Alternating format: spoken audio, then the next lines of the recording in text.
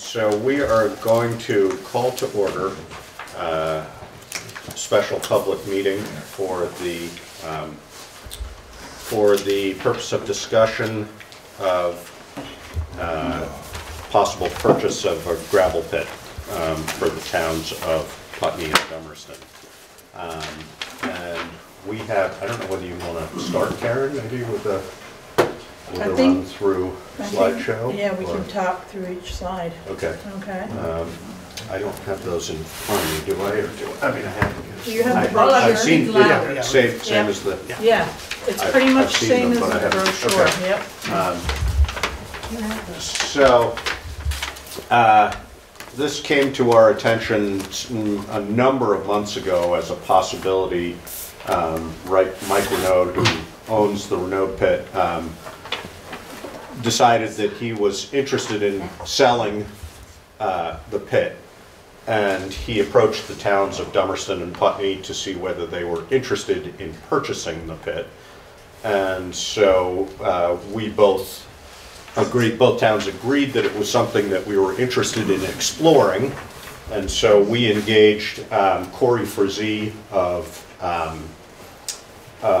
Stevens and Associates, who has done all the permitting work for Mike and for us previously on this pit, as well as the Carpenter pit where we currently get our sand from, to explore basically the volumes of materials that were potentially there, some of the financial aspects of it, and some of the permitting aspects of it.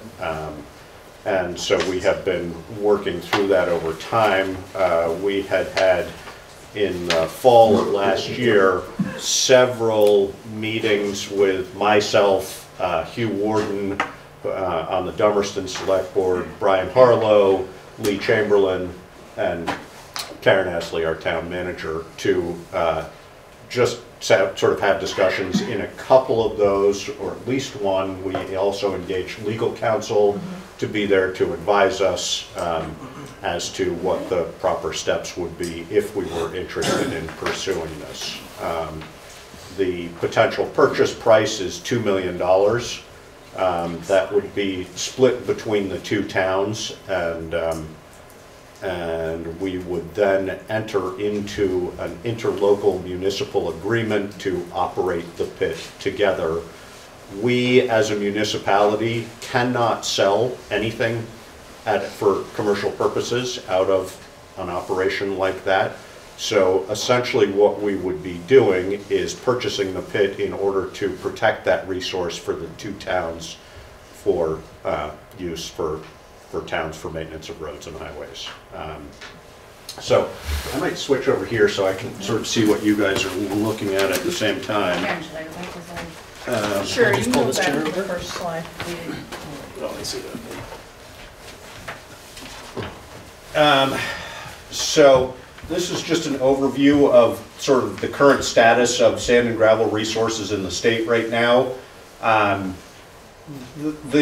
Basically the purpose of this slide is to demonstrate that there are 6 sand and gravel operations that currently operate commercially on a full-time basis, and this is one of them. There are a number of smaller pits that operate on various different commercial levels, but none of them, I believe, sell to municipalities.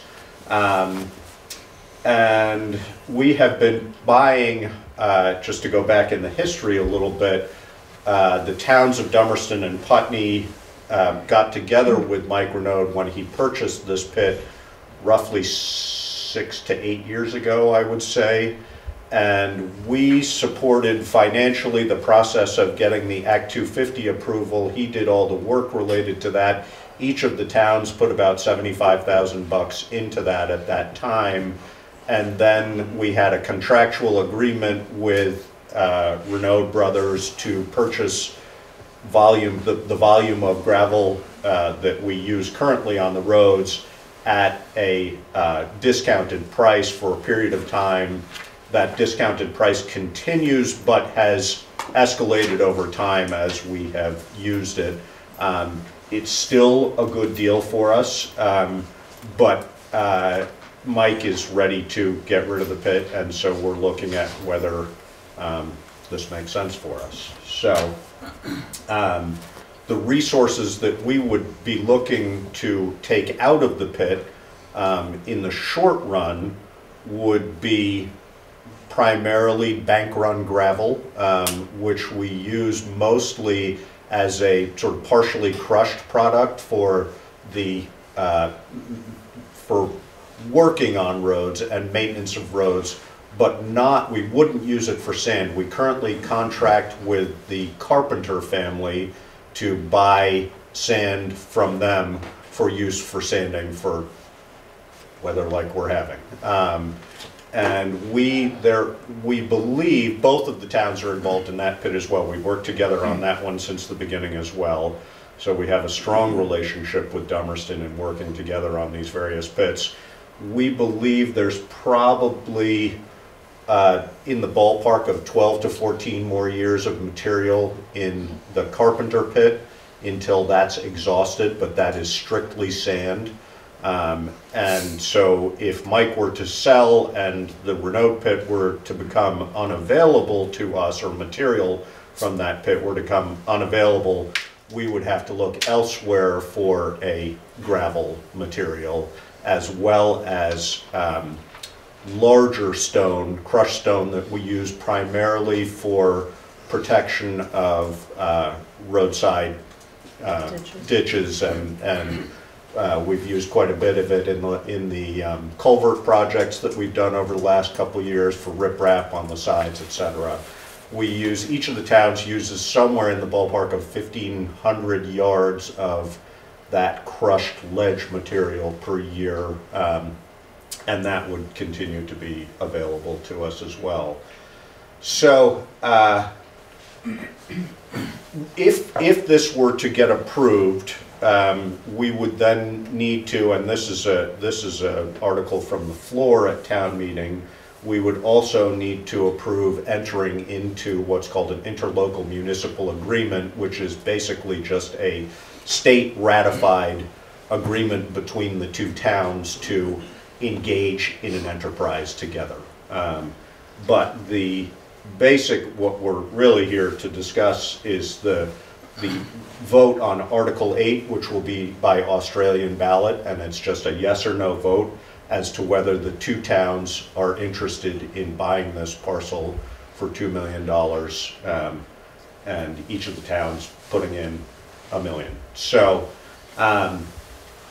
if Article 8 is rejected, then the purchase and sales, we are signing tonight, or agreeing there, Dummerston is signing tonight, and we are approving tonight, presumably, signature of a purchase and sales agreement, which enters us into allowing us to purchase the pit. It does not commit us to the pit until after the vote. If the vote is in the affirmative, i.e. if we vote yes to purchase this, then that would make that purchase and sales agreement valid, and we would then continue and go to the Vermont Bond Bank to borrow $1 million. We hope in the range of somewhere between 3.85 and 4.25% is what we've. It all depends on the timing and the cycle and so on and so forth. So, but somewhere in that range of 4% in order to borrow $1 million. And then we would anticipate, because of the timing of that bond issuance, we would anticipate that we would have that money in hand in August, and at that time we would actually purchase the pit, and Mike would stop using the pit at that time. So these are site plans for it's really two different pits that were merged over time. Most of you will be most familiar with looking at this from Route 91 when you're traveling south towards Brattleboro. You come across the cornfield and the Moore farm, the old hangar, and then up above that, the several new houses and the pit that they've been working on. The access to that is there's two accesses. Right there. One is from Route 5 through the ABF trucking depot, and we would be maintaining. That would be our primary access, and then there's another one that is off of what's called Winterbell Drive, which is off of June Station Road, is that right? Station Road, which is the road that goes off to the east when you're down in the dip between the Walker Farm and that level area where ABF is. So you go in that way and then you turn off and go into the pit from there.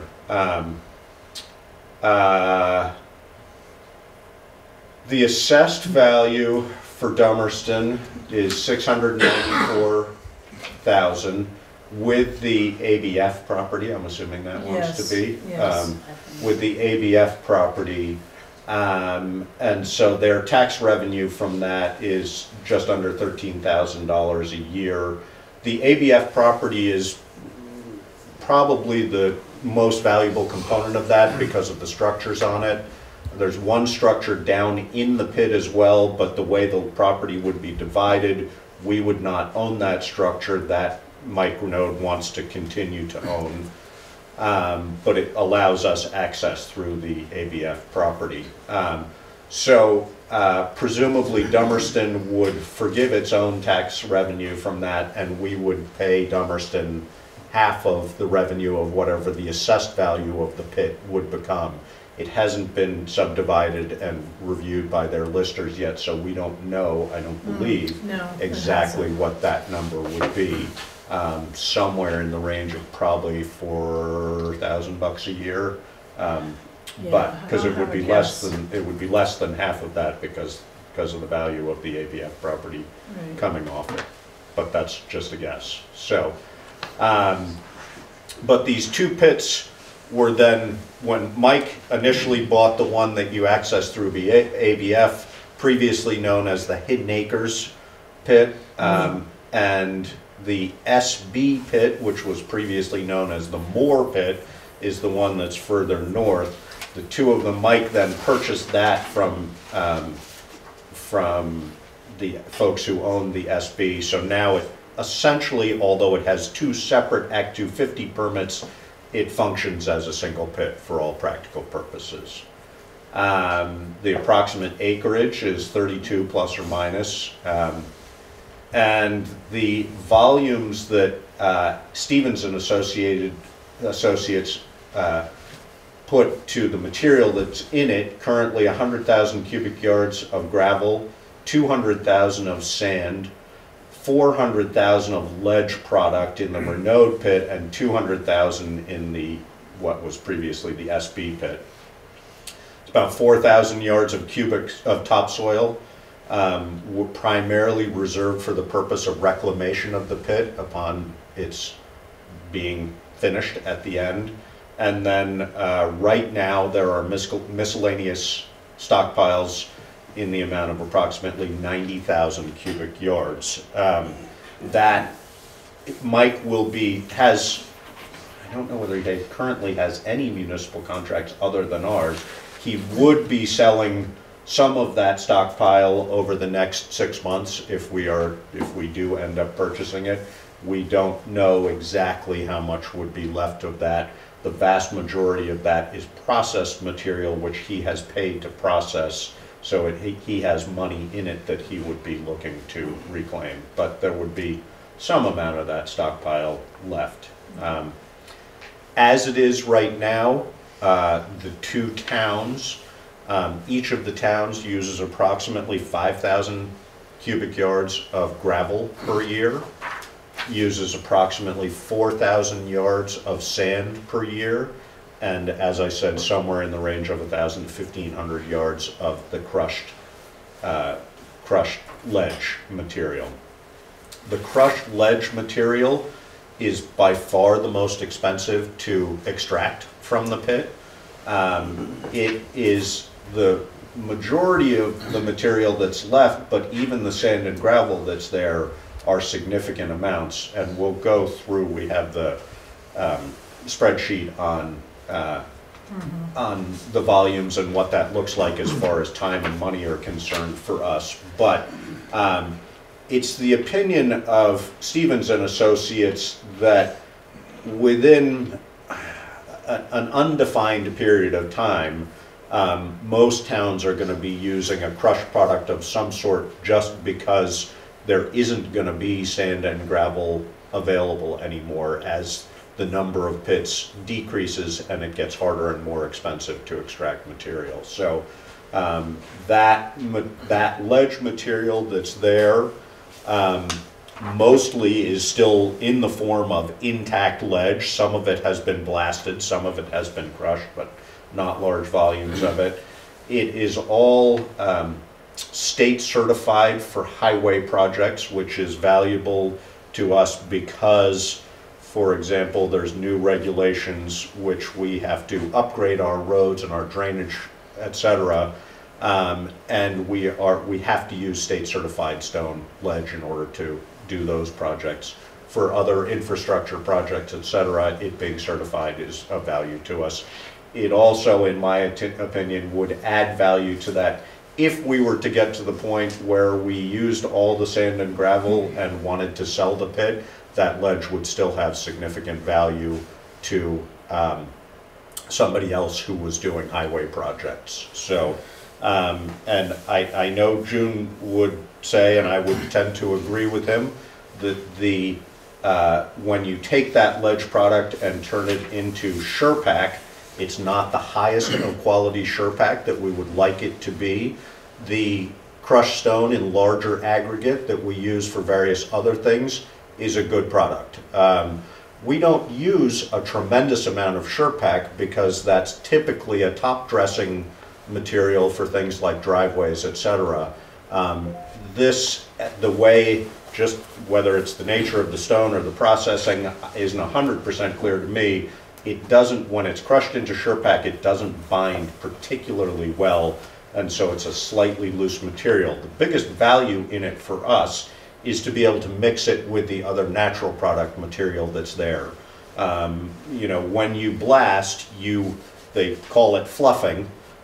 You get, even, you know, if you have 400 yards of solid intact ledge, or 400,000 yards, when you blast it, it increases by, I think, ballpark 20%, somewhere in that range.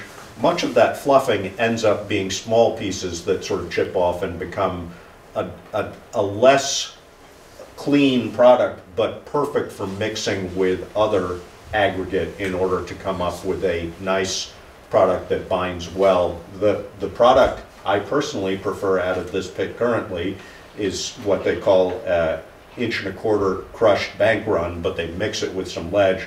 And it's a mix of everything from 1.25" stones down to fine dust, and it binds very well. It's a nice product for road building. I'm guessing that's the one we use primarily for our roads. Handsome fellow here in the middle picture there, wandering around in the pit. We've been through. We looked at the highest point. Right. And it's, you know, these estimates are based on Corey Frazie's understanding of what the previous studies, which had borings, etc., in them, as well as observing, doing current test pits, etc. He believes all of these to be fairly conservative estimates, and he can't guarantee us the numbers on any of them, but he feels, if anything, they are low.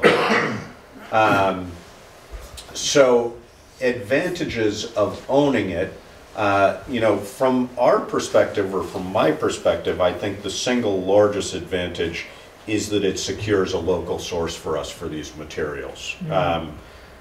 The next closest pit that we currently are able to purchase out of is in Vernon, Sursasimo, and then also Cold River, which is over in Walpole. Both of those involve significant trucking. We figured, I think Brian figured this out, or Lee, who's the highway department head in Dummerston, that if we were to truck the amount of gravel and sand material that we need from a location in Vernon, that would represent about a half a man year. So 6 months of somebody driving full-time in a truck going back and forth to be able to move that material. So when you think about the expense of that, it's basically a half year's salary plus the cost of the material plus the cost of the trucking. You know, the further we have to go for material, the more expensive it gets, definitely. Plus benefits for your employee. Plus benefits for the employee, plus Yeah. wear and tear on the truck, plus fuel, and so on. Right. You know, one of the most sort of up in the air aspects of the value of this going forward is that gravel and particularly crushed, but any sort of processed gravel product and the movement of said product is highly dependent on fossil fuel, and so costs of fuel have a big influence on costs of material as well. So we think that it would be a cost-effective, essentially how this breaks down for us is that it will up people's taxes for a period of approximately 13 years, which is essentially the same time frame that I've talked about for us using sand out of the gravel pit, out of the sand pit that belongs to the Carpenter family. Once that's exhausted and we were moving into this pit to use sand, the tax burden from that would start to decrease, and we believe that, so essentially for the next 13 years there would be an increase in taxes of, and we have that on a spreadsheet, it's all based on the value of your property obviously, but then after that 13 to 15 year period, the taxes would start to decrease, and of course that's only the taxes on that are related to the purchase of highway maintenance material. So you know, we can't, I'm not telling you your taxes are going to go down in 13 years because I'm sure they're not going to, but that portion of your taxes would go down. We think that with the bond would be a 25-year bond because that seems to be the sort of the best compromise for us between best interest rate, time payment, etc. And we believe that probably right around the same time that the bond was paid off, i.e. in the range of 24 years, we would start to recoup the overall investment of the purchase of the pit. So you know, the implication for taxes is on a peaks in about 13 years. The implication for return on investment is more like 25 years. From that point out, you know, there's a couple things that are a little bit up in the air about it, as far as what the value on return for us going forward from there. One of the biggest, in my opinion, is that as it is right now, the floor of the pit, meaning the low point we can go to in the pit, keep going, is set at a certain height, and that's based on water table, etc.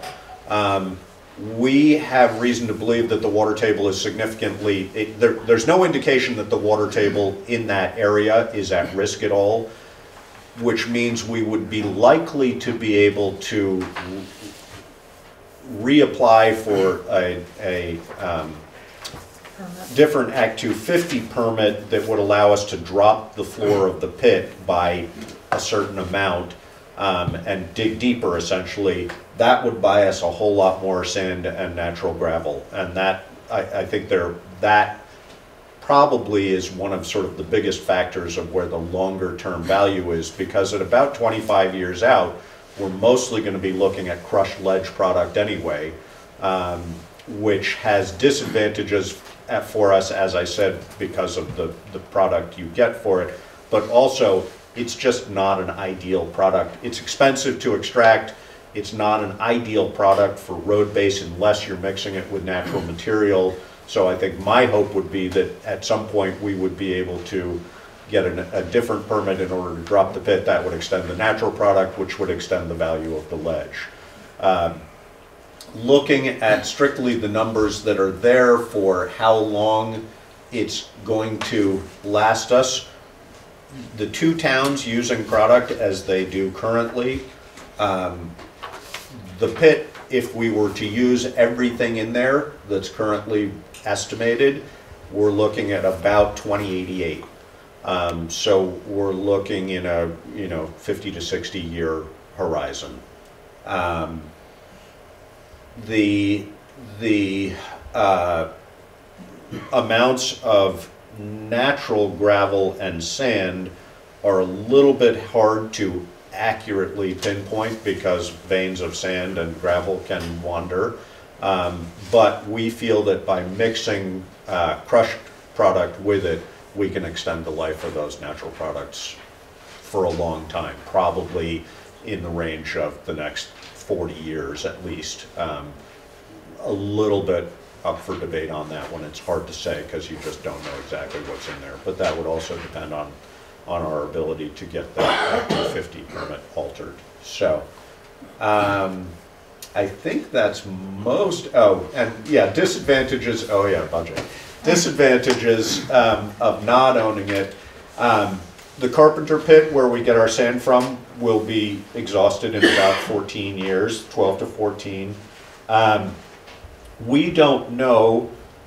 I have heard, strictly anecdotally, that there are other parties, outside parties, that would be interested in purchasing this pit from Mike if he were to put it on the market. We would have, we have contractual agreement with Mike for another roughly 5 years. It was 10, right, Brian? 10 to 10. 10 more. Yes. For purchasing at the somewhat discounted price that we purchase for now. If somebody purchased the pit, they would have to stand by at least a certain amount of that. And then, but what we don't know, if somebody else purchased it, if they were selling commercially, how long that resource is going to last. Because it's basically a 10-year window for us unless the pit becomes exhausted. In which case we are no longer buying a discounted product.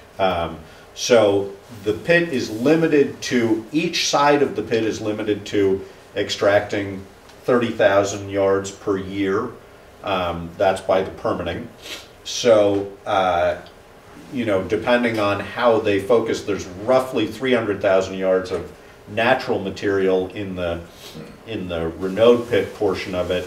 So if they were to go strictly on ledge in the SB portion and on natural material in the SB pit portion, or in the Renaud pit portion, it would be exhausted inside of 10 years. And then again, we're looking at further distances and looking for material at hopefully reasonable costs, which we can't predict.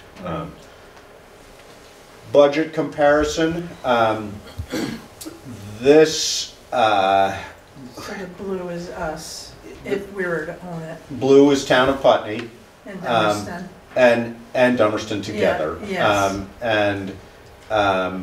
And then if it were to become commercially operated, and of course, some of this, again, as I said, because it's all very fossil fuel driven, some of this is speculation. But as you can see, essentially, if we were to own it in the blue, our costs would stay stable for roughly the next 25 years, and then that drop is based on that possibility of lowering the pit floor. It also is the time when we stop paying the bond. Right. So there would be sort of two sides of potential savings in there. But then the fact that blue increases after that is mostly reflecting the fact that we would be using primarily ledge product, which is just more expensive for us. Hang on 1 minute, Howard, and then we'll. The commercially operated is in orange, and those numbers and these are overall budgets for the town. So we think that budget for material purchase would stay reasonably stable out through that 25-year period at roughly 150,000. If we were to exhaust that in the 10 to 15-year period, if that were to be exhausted and we were buying commercially, that's where you're going to start to see that steep increase in the cost of commercial product that 3 we're to 6%. purchasing. So that that's probably most of the information that I That's in have. the Oh, the brochure, tax, yeah. and do we have that tax chart on a slide or not? We do, yes, right here. So this guy shows, that's what I was talking Right. about, of all the different colors represent the different value Value, of yeah. a homestead. So it's obviously based on the value of your home. But in the short run, taxes are gonna go up, most for the first 5 years, then Yeah. drop back down, and then for about another 10 years after that. And on a $500,000 home, those taxes are gonna go up to roughly $400 a year. So it's about $80 per year per 100,000. Is that right? I think it is. Maybe not quite. No. Yeah, I think that's too high. That is too high, sorry. Yes. Wait a minute, how do we have that as So- 500? That must be a misprint. So, no, tax increase, this, we have, Now here's your 500,000 right here. And then, what year are you looking at? we're looking at, so on a $100,000 home, in the first year, it's $6.55 per 100,000 of value. The second year, because It's a we then full year start with paying the payment, bond, right. we would, your taxes would increase about 25, sorry, I misspoke. I was thinking of the larger number. About $25 per $100,000 of value. And there are copies of this spreadsheet over here for anybody that's interested. And this, most of this, the numbers, the volume of numbers for material are all for the two towns together, so those reflect the timeframes of the two towns working together on this. But then the tax implications are, these are the tax implications for the town of Putney, for residents of the town of Putney. Based on our current grand list. So over the, over that first 15 years, it's gonna average roughly a $15 per $100,000 in value increase in taxes. So for a $500,000 home, we're looking at about $75 a year increase, because it's increased most in those first 4 years, as you can see, and then it starts to drop down. So, and if anybody has specific questions about that and their value, we can try and answer those for you. But, and I think that's most of what we have. It is by Australian ballot, so we will not be discussing the Australian ballot issue from the floor at town meeting. However, we do have the interlocal municipal agreement that will be from the floor, and so that will be open for discussion. So I haven't quite figured out how we're going to talk about one without talking about the other, but our moderator is going to work on that for us and have all the answers to that. So, May require acting in a subjunctive mood. I'm going to leave that up to you. Yeah. So, questions, Mr. Fairman? Could we return to the budget graph, please? Yes. And can people say your name?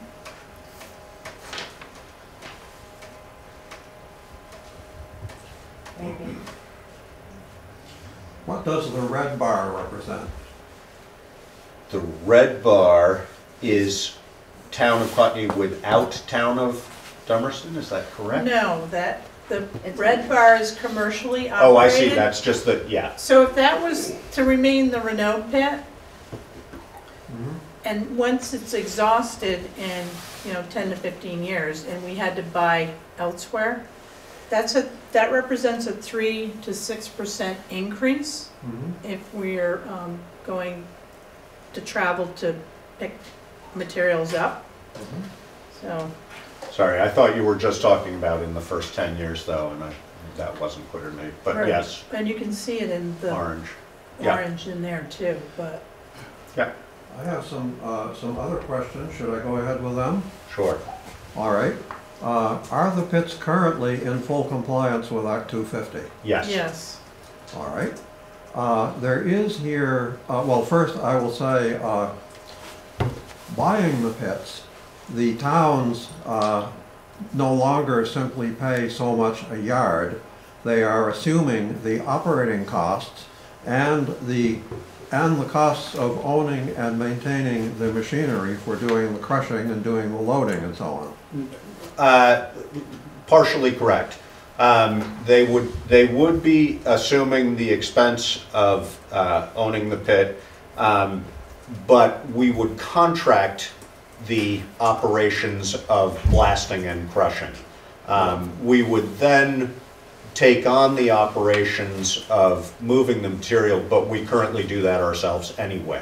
Actually, my statement is entirely correct, because if you contract it, you are assuming the amount that you You're have right, to pay. but we wouldn't be doing it. You implied that we would be taking on the value of equipment in order to do that. We would not be purchasing any equipment in order to do that. We would be contracting, but you're right, we would be taking on the expense related to that. That's all included in this budget. So a contractor will do the crushing. Correct. All right.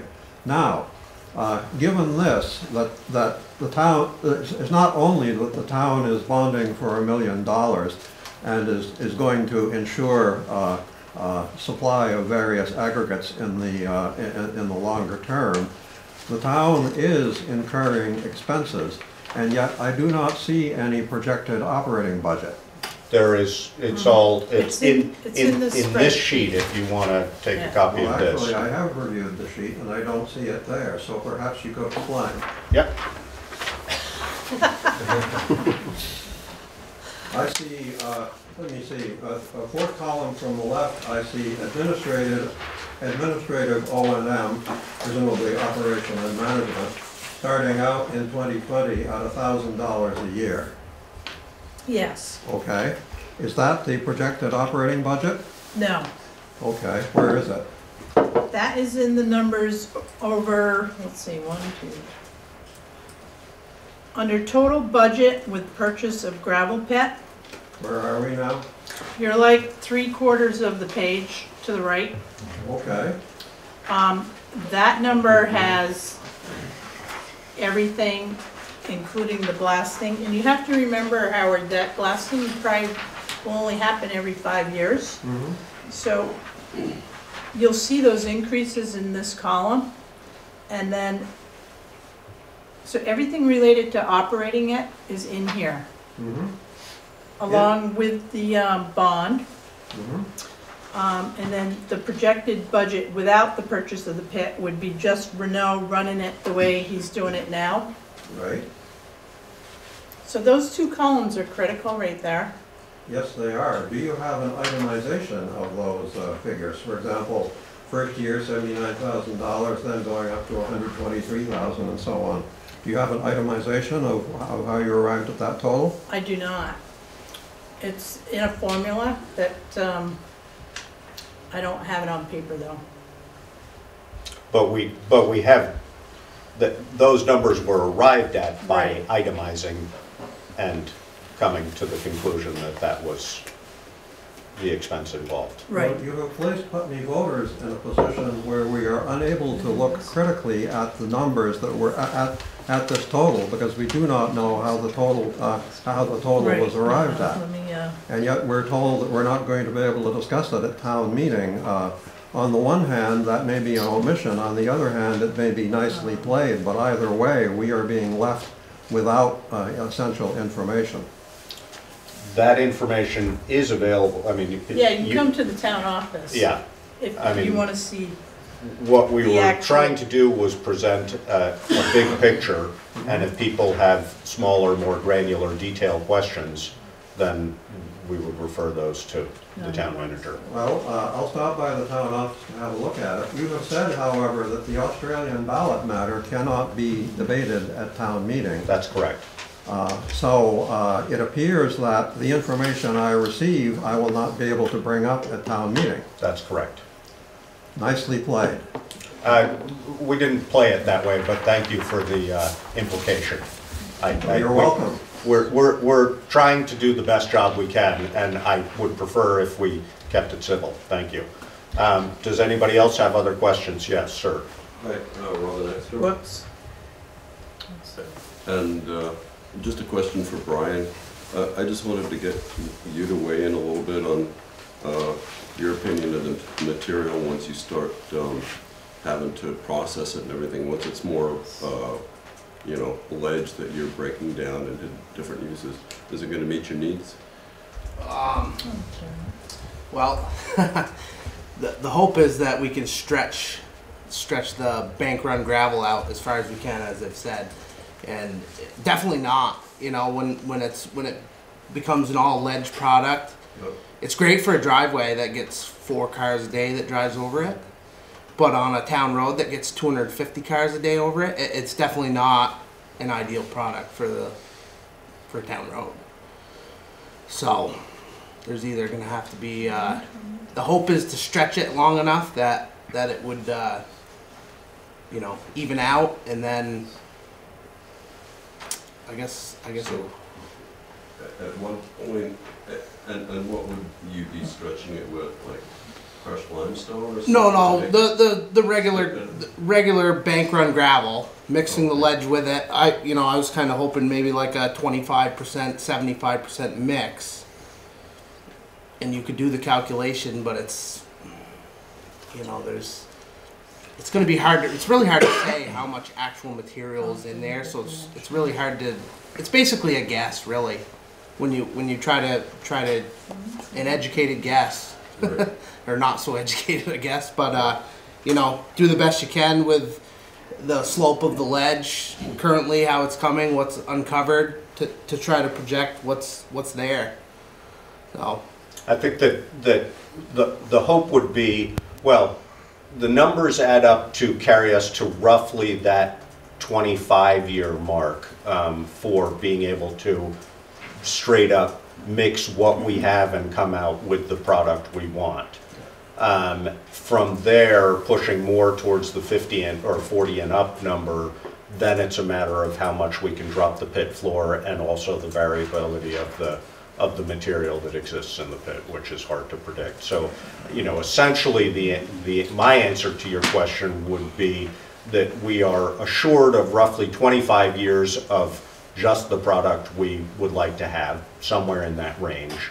And then we would hope to be able to extend it for another 10 to 25 years beyond that of continuing ideal product. But at some point, as I said, that product seemingly, by predictions of those who know more about this than I do, would be that we're all going to be leaning on that product because it's going to be the only product available. That's available. Yeah. And just one quick follow-up.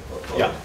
I think I understood you to say that if you do drop the floor of the pit, there would be more natural bank run gravel Yes. and sand that would be Yes. available as well as the ledge. Yeah, Okay. yeah, no, it's pretty clear right now where the footprint of the ledge is versus the natural product at the height of the floor.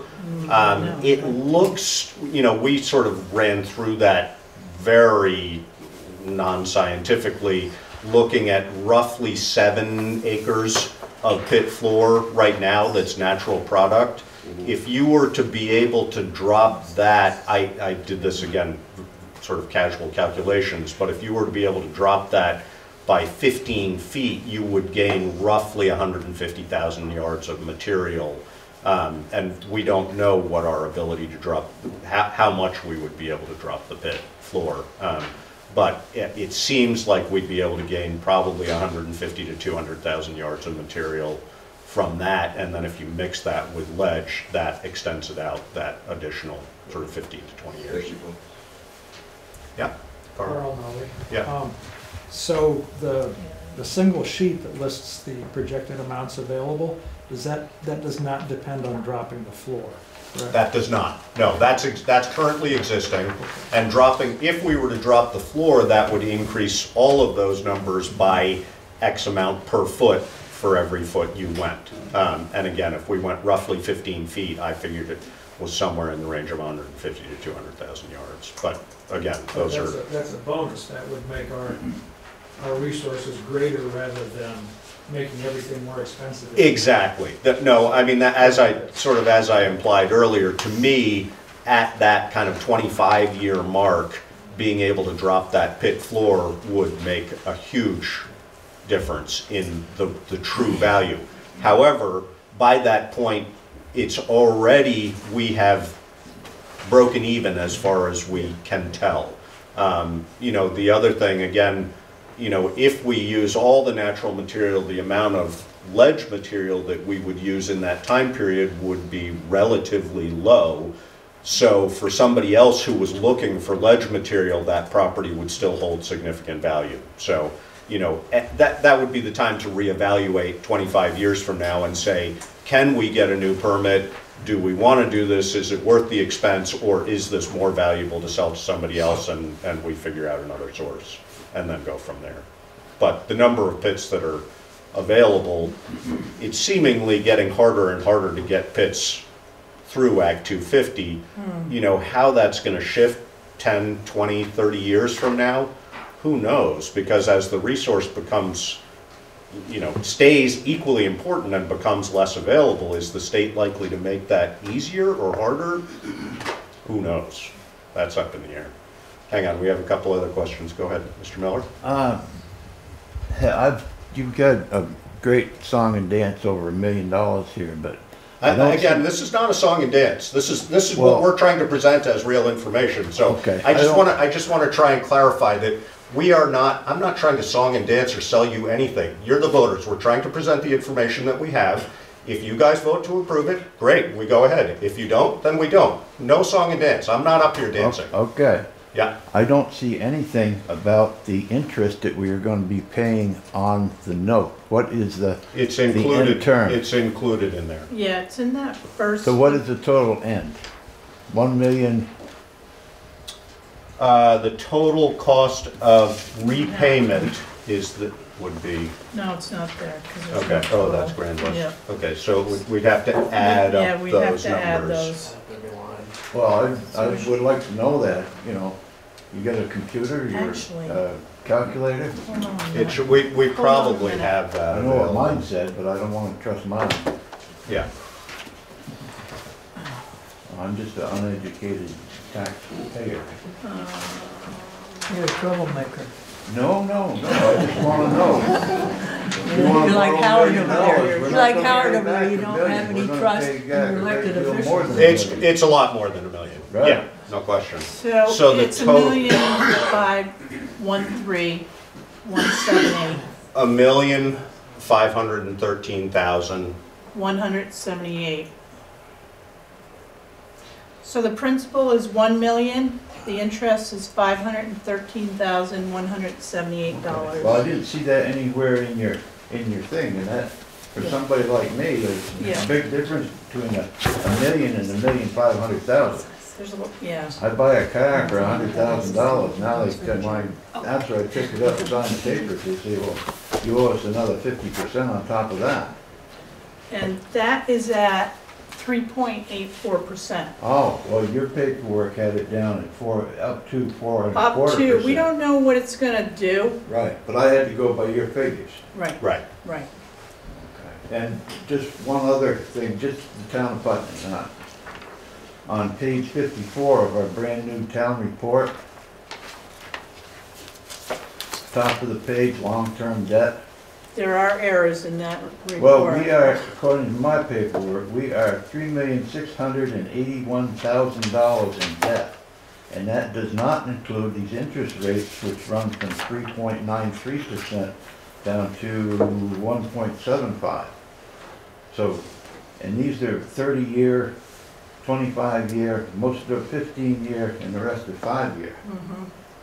So given that amount, we must be well over 5. There's no breakdown on this page showing us the interest rates or the bottom line I cost. think there is one. So just for guesstimation, we're well over $5 million in debt, and you want us to add another $1.5 million to that.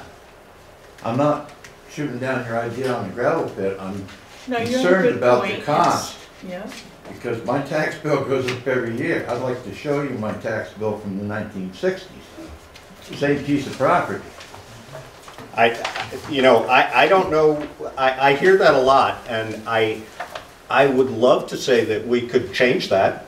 The largest component of your taxes, as I'm sure you know, is education, about 2/3 of it. Well, we're here to fight about the town. We're Right. going to town meetings when we're going after the school. Okay, you brought up that your taxes are higher than they were in 1960.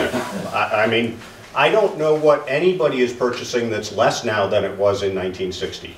I don't, I'm just saying that, in East Putney where I live, we've got no water, sewer, sidewalk. and in fact, you're not paying for water or sewer anymore. Sidewalk, you're paying a very small percentage on. Well, Sewer is no longer included, you're not making a bond payment on that anymore. And I guess I don't want to argue about your taxes. We're presenting information. This is for the voters to look at and vote on. And we can answer questions about this. About $500,000 omission in your figures is a lot. It's not an omission. No, It's just not totaled. It's all in Not in here. your presentation. It's on the spreadsheet, Well, though. it actually, in our presentation, we said we're borrowing $1 million at 4%. I didn't have the total in front of me of what that ended up. It's right here on the spreadsheet, and we're not trying to hide anything from you guys. I just want to make that perfectly clear. Every bit of information is either here or available in town hall, and you're all welcome to it. So that's up to you to decide whether you want to spend it or In not. future, especially on the long term, could we have the bottom line on these? We'll try and do that, yes. If you want a new spreadsheet, I can total that column up for you and, I don't just want it, I'm one vote. yeah. I would like the people in the town of Putney who are voting $1 million, but are actually gonna pay $1,500,000 to realize what they're letting themselves in for. Yeah. Well, those are the numbers, so that's Mr. the Grant? interest. Doug Grant, on Main Street. I'm not going to nitpick the numbers, I just want to know the shape of the curve. I don't have my glasses on, and I haven't previewed this. This chart, you know what I'm talking about? Is that based on certain assumptions of usage of gravel, yards, tons, whatever? Yes, Cost of fuel, cost of labor, cost of whatever, a lot of different assumptions. yes. Do those red bars represent the total operating cost for all the delivered rock and gravel that we're going to use year by year by year by year by year? No, that's when, if it's commercially operated, Doug, Okay, we have two cases. One, we do nothing and we rely on somebody else to commercially operate. right. And then if we buy it, is it the red, The case red A, is commercial. and blue is case B? It'd be Putney and Okay, Dummerston so- if we owned it, So the question And that- is, that's combined for both towns? yes. So then the question is the shape of the curve, not the actual number, but the shape of the curve, the total cost for the labor and the trucks and the overhead and the interest and everything, or is there something left out on that curve? Or is this, maybe it's left out, but is the shape of the curve about right? If we Yes. did nothing versus if we do something? The shape of that orange curve, Doug, is a projection if we have to buy commercially, 3 to 6% increase, and as Renault depletes and it gets exhausted, the cost for us to purchase is going to be much higher. So the that's- total that- cost, okay. That's your cost over 50 years. And was the other one, the blue, the total cost if we operate with ourselves? It's our closest, Okay. it's our closest estimation. So that means we're saving a lot of money Over 50 years, versus yes. Right. case A versus case B. Now, Right. maybe there's a case C, which we haven't talked about. Is there any other alternative that is something in between or lower or higher? Is there, or we just have two possibilities? These are the best two possibilities that we can come up with. There may well be other alternatives, and I think that's where, when I've said that at that 25-year mark, reevaluating is going to be important, that would be my So feeling. I'm happy with that. I see the differences. You may be off a little bit here or there, but it's a huge difference. Yes. Now, I have a third case which may come to fruition in 10 years. And that is if we start sucking CO2 out of the atmosphere and grinding it up into limestone, there may be another case. Now, who knows if that's gonna be more expensive or less expensive or anything else, but there is a third case, and presumably would have some options a decade down the road, so, thank you. Yeah, the other thing that I think is the single largest unknown in any of this is none of us can actually predict whether we're gonna need all these roads in 30 years. I won't. You know, yeah. Well, but, you know, the future of transportation is as much anybody's guess as it is ours. You know, are we gonna need to maintain our dirt roads 50 years from now? Who knows? You know? I guarantee you will, because we won't have asphalt to pave over these roads. That could be true too, yeah. Mr. Fairman. Mr. Chairman, although I have not read these Act 250 permits, I am quite familiar with Act 250 and Act 250 permits. Hence my question, the permits certainly require reclamation of the land once the, all the gravel has been extracted. Have you factored that cost into your estimates? We have. Thank you. Yep. That's huge. Much of the SB portion of it, the reclamation is all but complete. All of the surrounding bowl has already been reclaimed because it has been taken to its limit. It's only the floor there that is not finished reclaimed, and that's what that stockpile of topsoil is allocated for, or some of it. Yeah. Go ahead. Yeah, Don Smead. I'm just curious, as a differentiation between Dummerston and Putney, does each town have the right to just go in and take as much as they want? No. Is that recorded, or? We would be keeping records of it. The assumption would be that we would look at it on somewhere in the range of 3 to 5 year cycles, because if you take, for example, an Irene-like event, and suddenly Putney needs, you know, 100,000 yards of material that we weren't anticipating needing, how do we equalize that? So, you know, we don't have that. That's part of the interlocal agreement, and that is not completed yet because that requires state review, et cetera, et cetera. But that has been taken into consideration, that we would be recording, you know, I mean, we're not going to ask every ounce to be recorded, but that we, you know, we sort of volume of truckloads, et cetera, and try and make it equitable as best as possible. All right. Thank you. Yeah. Other questions? Jim? Ellis here. Just curious, is there a possibility of taking another layer at the Carpenter Pit for another few years of sand? It doesn't, we don't think so. Brian, you want to? Well, I think they're not beyond the Act 250 permit. That from what's there now, it can go down, but that was in that 14-year calculation. So 14 years from now, that pit's done, and that's the final floor, and I don't think you can really go any lower than that because you'll be down in the brook. And that, again, that's sort of a best estimate. You know, my guess would be that there's probably 2 years plus or minus in that 14-year range.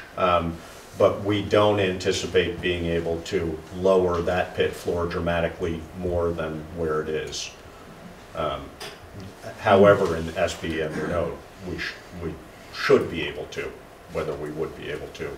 You know, again, hard to predict what Act 250 is going to look like in 25 years, but that'd be the hope.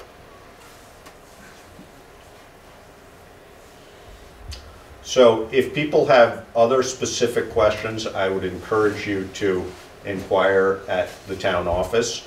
If we feel the need to, we're happy to reconvene for a further meeting on Monday afternoon or evening if a bunch of questions come up that people feel like they haven't gotten answered properly. Yes, Mr. Miller. I think it would only be fair for you to amend your ballot to include your $513,000. So we're going to go from $1 million to $1,513,000 that you're asking the people to vote on. Because we're voting on $1 million. We're not voting on the total amount here. Because it may make a big difference to people who We couldn't possibly give the total amount because we don't know what the loan rate is gonna be. He just said it's. Approximately. Okay, well, it's your rate, the rate that's on this, it's 625,000. So either way, it's over 50% of the bond First one. is gonna be paid Article back, 8. gotta be paid back in interest, and there's no mention of it on your ballot. And I believe that the interest rate is It's on there 4.25. for an Yes. interest rate. You're right, we did not have a total. The answer to your question is probably not, because this has already been printed, and I'm guessing it's already been vetted. Can we alter it now? Legal I don't- counsel wrote it that way. Yeah. Bob No, Fisher, and yeah. again, we weren't trying to hide that number from Right. anybody. well, I would be very upset if somebody sold me something for $1 million and then came back and said it's gonna cost you $1.5 million. Well, But that's not what this says. No, it doesn't, it isn't what it says. It says $1 million at an interest rate not exceeding four. Right. And I totally get your point, I And those of us understand. who are not bankers in real estate, just Yeah. say, $1 million, we're gonna buy a piece for $1 million, that's $1 million. And then after the fact, when it hits the tax bill, it's $1,500,000. It's gone up by 50%. Sir, I don't mean to be disrespectful, but I don't know many adults that don't realize that a loan comes with interest rate. That's the value that we're buying it for with an interest rate. I think most people understand that. Right, but it's much more to the point when you can see it in front of you on paper. It's like this, the long-term tax debt in here at $3,600,000. When if you figure in the interest, we're over $5 million. That's a big jump there. I appreciate what you're saying, and I think that that's included in there. Well, I think it's a good way to step around asking a hard question. It's not quite as hard to come up with $1 million as it is to come up with $1.5 million. I would just repeat that it was by no means our intention to be Right. deceitful in this. I didn't say deceitful, I said, I think you overlooked the fact that most of us look at this as what it's gonna cost us. Right. It's Well, not gonna cost us $1 million, like it but says that's there. what It's this gonna cost spreadsheet us is here $1.5 for. million. And the other thing I have to say is, we've been discussing this for a long time in select board meetings. With the exception of, I think, 2 people in this room, I haven't seen any of you at our select board meetings. And I get frustrated by that, because we talk about this stuff on and on and on, and then we come to a meeting towards the end and people bring up things that, had that been brought up a month ago when we were talking about it in a select board meeting, it would definitely be on here.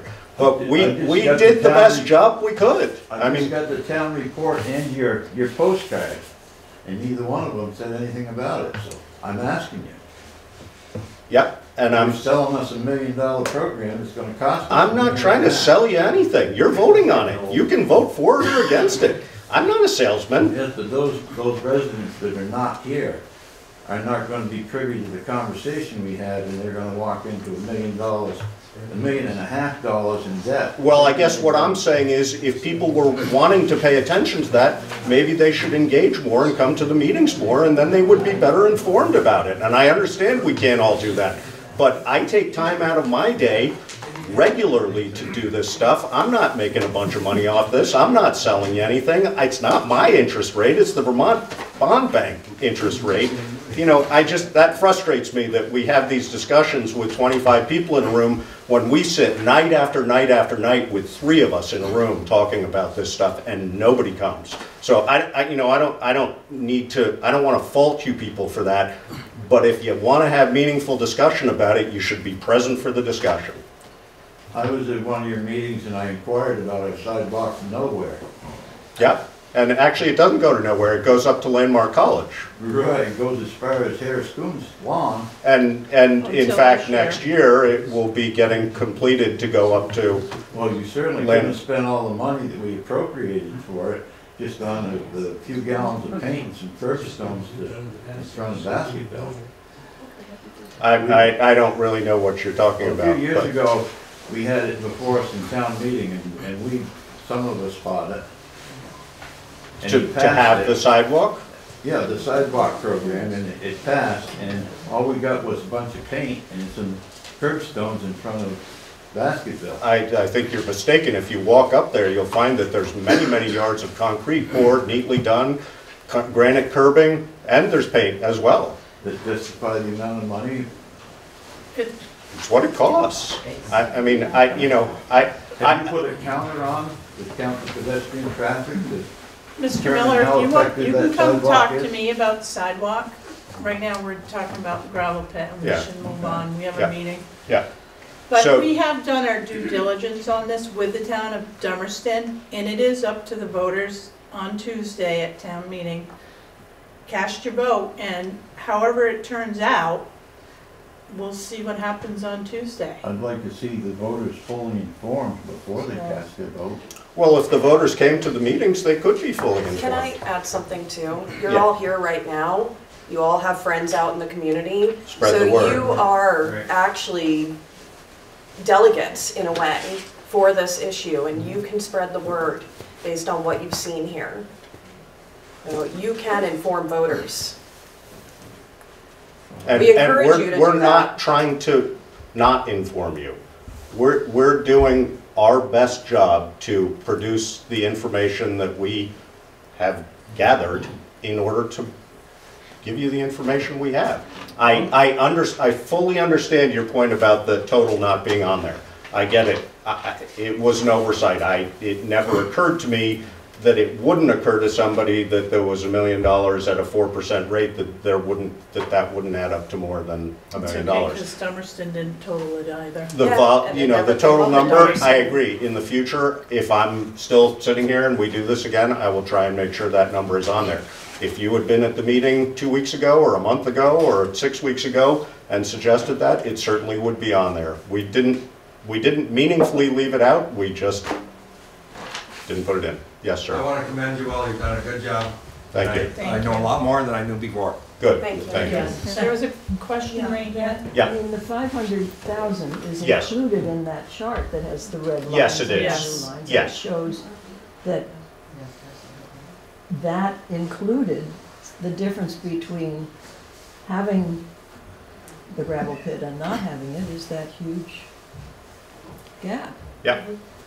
Yes. And that, and And- the and- 500,000 is included in. It's all accounted for on this spreadsheet. And you look know, at this spreadsheet. I mean, Karen has put so many numbers on here. I actually emailed her back when she sent this to me for the first time and said, I have an instant headache. So, no, she didn't itemize everything, but she did a darn good job on it. And actually, Hugh Warden and Lee Chamberlain had a lot to do with this.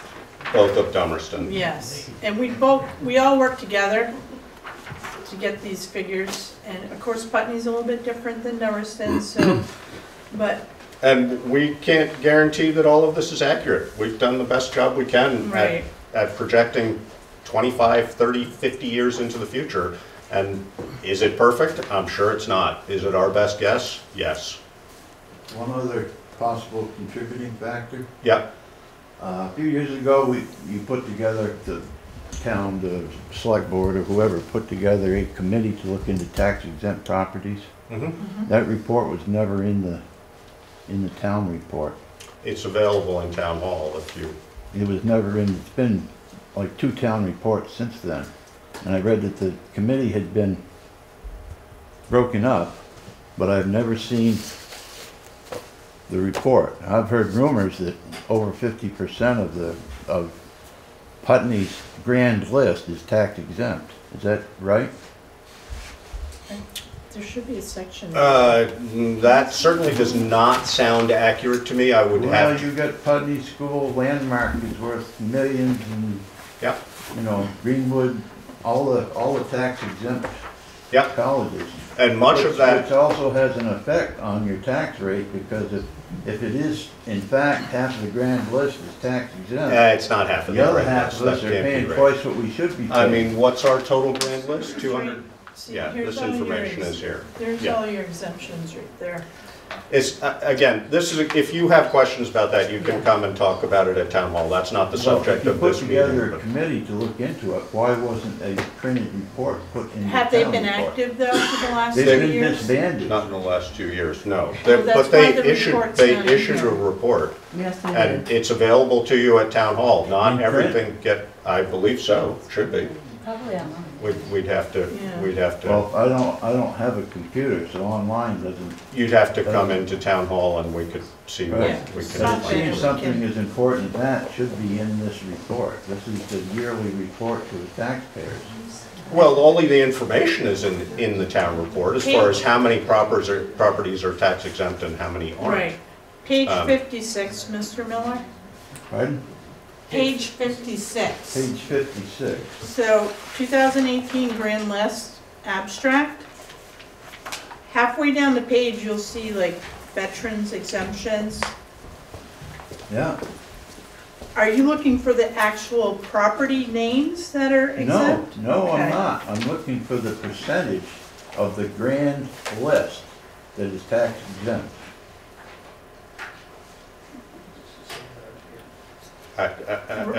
We'd have to run the numbers. I mean, Well, that. Well, you this had a is- committee that looked into this. and that report is available to you at town hall, I believe, or the information they gathered, whether they're. But shouldn't that have been included in the town report to go out? Should be, every taxpayer has to come in and inquire?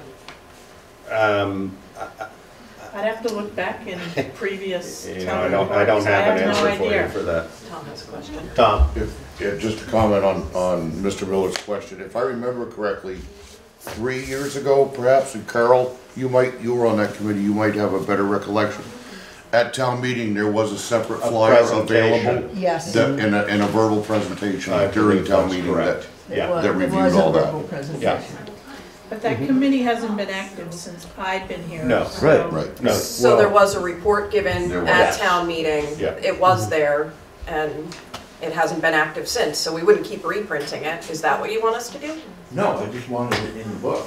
Oh, it was separately handed out. Right. Like Don Mead over there, I really thank you for the work, and when I think about climate change and I think about Irene, I think, oh boy, I want us to have access to gravel and crushed rock and all those things. It concerns me. And I think if it's a long-term better deal, I'm for it, and I'm grateful. I want you to have what you need to keep us moving around. And I think, yeah, I appreciate the work you've done, really. I Thank you. appreciate They did it, a ton and of I work, am- these two. And I am gonna vote for it. My God. So there you have it, I'm going home. Thank you. Good night. Good night. It's icy out yeah, there. it's slippery.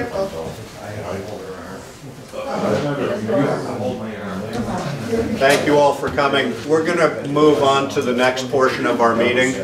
Again, if people have further questions, please feel free to contact any of us or go to town hall or whatever works easiest for you.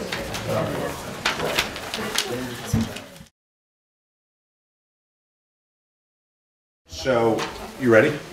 So we are now going to call to order our regular select board meeting. I neglected to close the public informational meeting previously, so I guess I will go back and try and do that. But call to order our special select board meeting at, our regular select board meeting at 6:27. And do we have any adjustments to the agenda?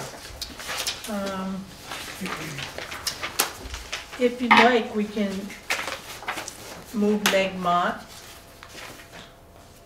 No, Meg, do you mind if how about if we move Meg, we'll do the dog situation, then Meg, and then conservation? If that's all right with Ann. Sure. Are you in a hurry, Ann? Yeah, Okay. great, thank you. Because I know Mr. Temple's been here Yeah, a while too. I know he wanted to hear that previous conversation anyways. I will when it's my turn to speak.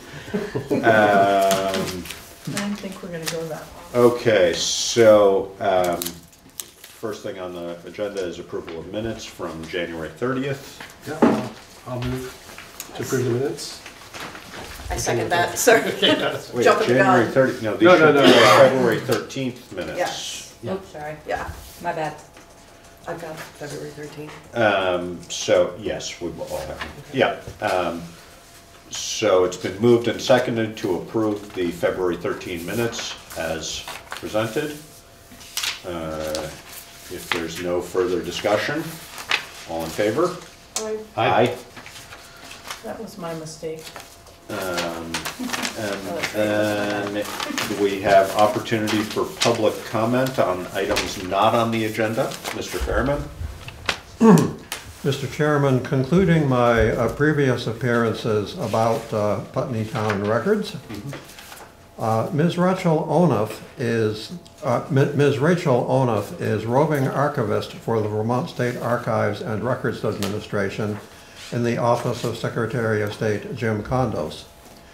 Expertly and at no charge, she can visit our town vault, give advice about how our town records are stored, give advice about how to enhance access to these records, give advice about digitizing these records, and provide a referral for her colleagues' advice on how long records should be retained.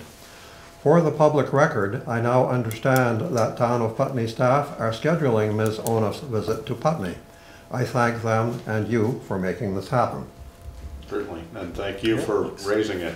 And I She is wasn't coming. aware that that was happening Yeah. yet, so I'm glad, I knew that our town clerk was planning it and that you all were working together on that, so.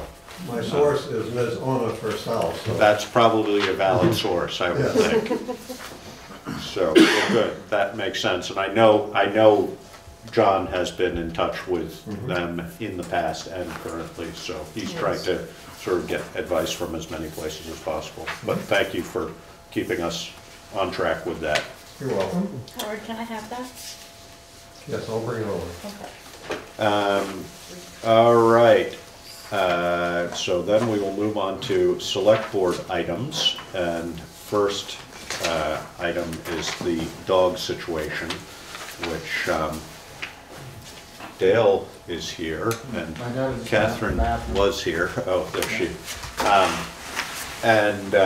Just so people know, this is related, we've discussed it at a couple meetings now, but this is related to a dog bite that occurred up on Putney Mountain when Catherine Temple found a dog who was wandering and took it in her car, which I gather she is familiar with the dog, took it in her car up to its residence, at which point it, when she tried to get it out of the car, or once it was out of the car, it became aggressive and bit her in the face, and then subsequently bit Dale twice on the leg, once on the leg, twice on the leg.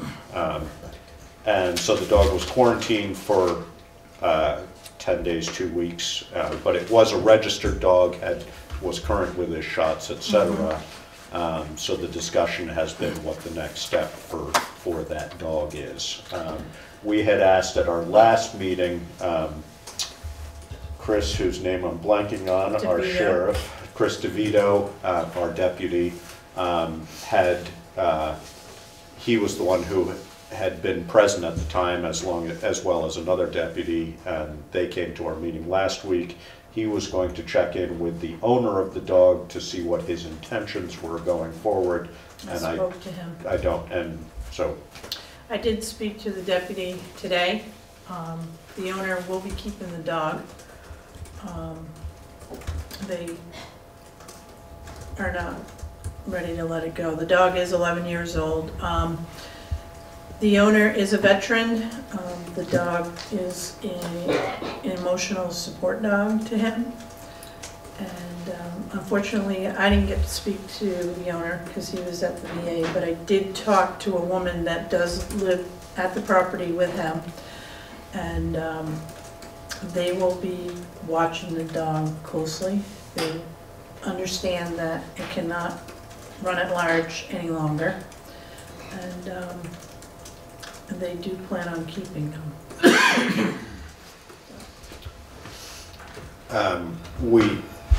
We have been in the process of reviewing our town ordinance related to dogs. As it stands currently, you reviewed the statute and... Yes, I reviewed the state statute and I reviewed our Putney Animal Nuisance Control Ordinance, which the statute actually is embedded into our ordinance. So basically, because the incident happened on the dog's property,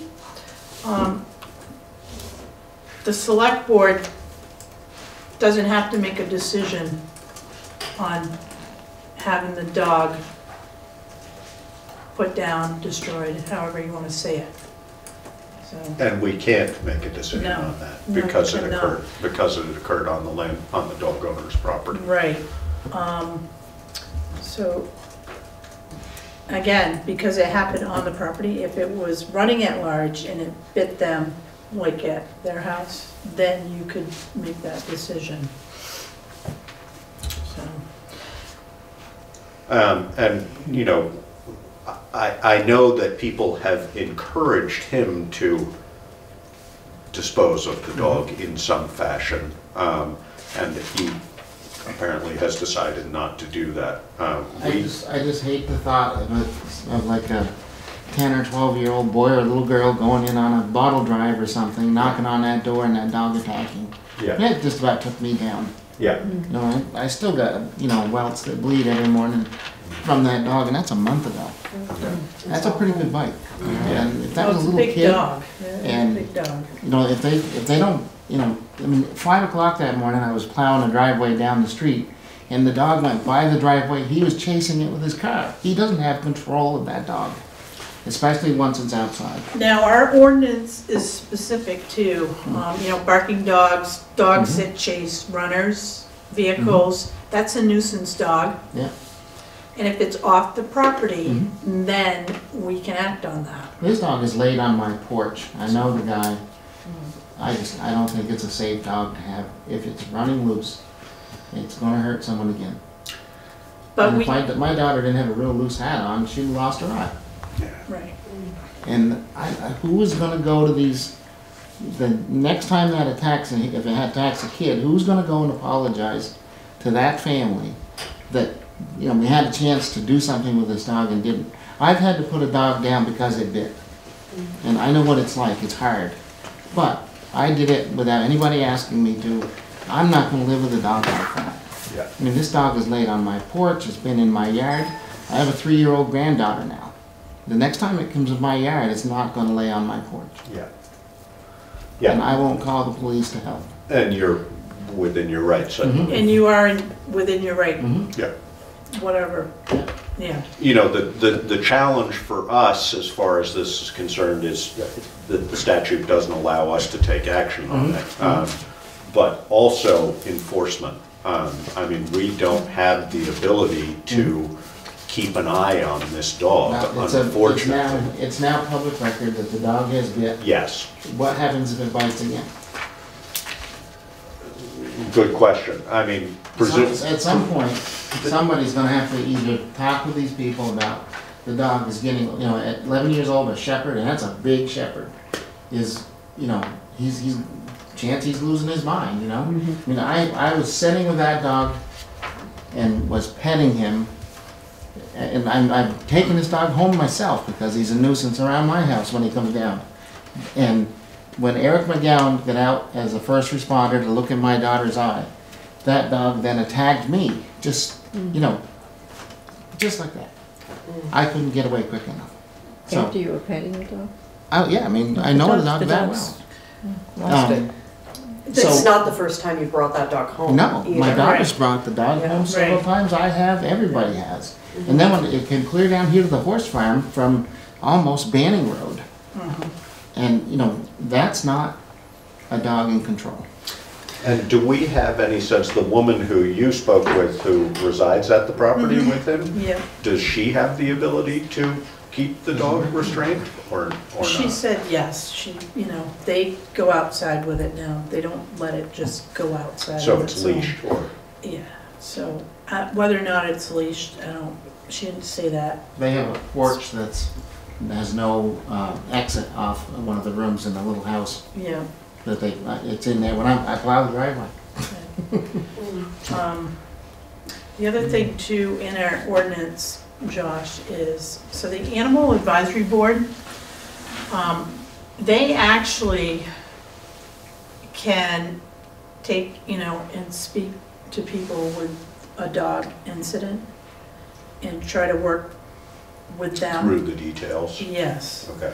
So the board's supposed to be 3 members. We have like 5 members right now, and they're very active. They are revising the ordinances. We've had more than one situation in town, and they just keep happening. And they're different situations, so every situation we have to look at differently.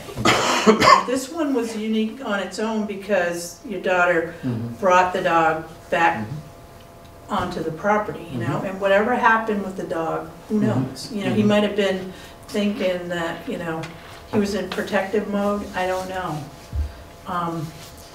But one incident doesn't make the dog vicious. It was 2. Well, 2. One day. At the same time, yeah. Right. Yeah, and that's, I don't think, Karen, you're sort of passing judgment that that's appropriate, it's just statutorily, Right. that's the reality. Yeah. So The what other, protects us the next time? well, the other recourse for you would be a civil action of some sort, which, Right, you know. right. Yeah. Well, he's been asked to leave the property because of this incident from the landowner, which won't happen until we get to spring. Yeah, So either he moves to another town and someone else gets it, or we get it somewhere else in town. yeah. Maybe more kids in that town, in that area. Well, I think that he has been told that he needs to keep the dog restrained and on the property. And If Deputy you- DeVito told them the same thing. Same thing, Yes. right. So if you see the dog off the property, please let Karen know. I'll put it in my car. Well, that's the other option. He likes to ride. Yeah, He doesn't bother till he gets out, yeah, so I'll give him a ride, right? yeah. And I think that beyond that, unfortunately, our hands are tied as far as what we can do other than telling him that he needs to do it. Again, for us, it's a problem of enforcement, There was a game warden on premises that day. Is that right? To contain the dog, because the 2 sheriffs. That's right, couldn't yeah, contain no, I it. knew that, So they yeah, brought a game warden in, so yeah, maybe he's got the next time some kind of action he can take might be, through the state yeah. to do something about the dog. Catherine? It's a shame it's gonna take a next time with I an old agree. dog like that is very large and very aggressive when he attacks. Yeah, Here's my thing, is that, okay, no good deed goes unpunished. I learned my lesson. But the fact, like, the dog was fine. I lifted it up into my car, didn't make a peep, didn't, growl, didn't, He never nothing. has. After I found it at the top of the hill, and it could have gotten plowed over by a plow truck that morning, like I see it's Or like, kicked by a horse. and so then, it bites me, it jumps up, launches at my face as soon as I knock on the door. And then the sheriff, or the fire department shows up, then the sheriff's department shows up. My thing is that, yes, I rocked the dog's world that day. Like, it's different now for that dog, but there was also the other side to where I know that Putney doesn't have an animal control officer right now. Right. So it took 2 Windham County and a game warden and probably at least a can of mace. yeah, Plus a catch pole. yeah. And I don't know if there's something in place where like they can, instead of going all those steps next time, maybe like call a vet and be like, can you trank this dog or something? I mean, I don't know. I know that that's probably not your guys' thing, but like, there's gotta be something else. Cause I've cried about this. Yeah. I feel bad for the dog. I'm sure. I really Yeah. do. But if I see that dog again, Get him in your car. I'm Different not gonna outcome. get him Don't let in him my out. car, but Yeah. I will run him over. Yeah. I will run him over. I mean, it was scary. We have, the animal control officer issue has been ongoing for ages. We have tried to convince, and we speak about this every time we have Sheriff Clark in for a review. We speak to him about that we feel it should be, that the Windham County Sheriffs should try to provide that service for us. The sheriffs in general are not trained for that specifically. Not the one that showed up there. But they should, you know, our feeling is that this is a problem that all of the local towns, Brattleboro is the only local town that has a full-time, that I'm aware of, that has a full-time animal control person. We can't find, you know, we've had animal control officers on and off. They tend to last 3 months, 6 months, and then, you know, they either don't like doing it, or they don't make enough money doing it, or they get another animal control full-time position somewhere, and it disappears. And this has been a chronic problem for us. You know, in the bigger picture, it's probably more of a statutory thing, and therefore, you know, a letter to your legislator kind of thing, which I know sounds maybe a little bit silly, but in all reality, until the state gives it some legal backing, there's not that much we can do about it. And again, it's about enforcement. I mean, we don't even have full-time sheriff coverage, much less animal control coverage. So that scenario that you're talking about is, you know, could have been a way worse case scenario, and we don't have the means to manage it. And I wish the sheriff's department would take it on more aggressively, because they're the ones who, well, yes, I know, I understand that was a little complicated. I did it 2 more times to record what happened. But you know, himself. I heard it was pretty, we heard the story from them. Not a good situation. Do you guys need a copy of the police report for anything? No, I have that already. All right.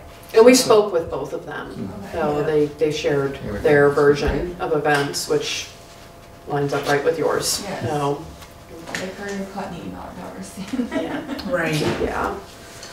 Well, and certainly, you know, if the dog is out and around, we should be notified as quickly as possible. Yeah. And go from there. And I wish I could tell you that we could do more for you, Catherine, but it's a reality of what it is. And we know it's an ongoing problem. I mean, the last incident, as you may or may not have known about, was a dog attacking another dog. And we didn't have, in that case, the statute is basically non-existent. I mean, you know, it's not even considered anything when it's not a person involved. Is there a leash law just in the city limit? In the village, yes. More than the village, it's in the ordinance. And it's the village and densely, can you remember? Sand Hill Road. Right. Yeah, Putney Landing, Old Depot, it's basically the extended village. Sand Hill, Signal Pine, Fred Houghton, but does not include, you know, Old Route 5, Carroll Brown, all of those. It just goes up to West Hill though, from Westminster Road. Westminster West. Now, were you at the horse farm just beyond West Hill? Yeah. So it's like not too far. Traveled like 4 miles. A long way. Yeah. Wow. And something didn't really seem right with it. But I figured it's exhausted. It just ran. It's not in that great a shape. Right. I mean, it's 11 or It's pretty whatever. rugged. But Dog's in good shape.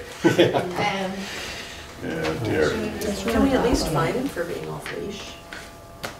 Yeah, he was actually down. Because he was Technically, outside no, the it area, was that's outside right. of that, outside of that area. Yeah. So, Get him inside the area.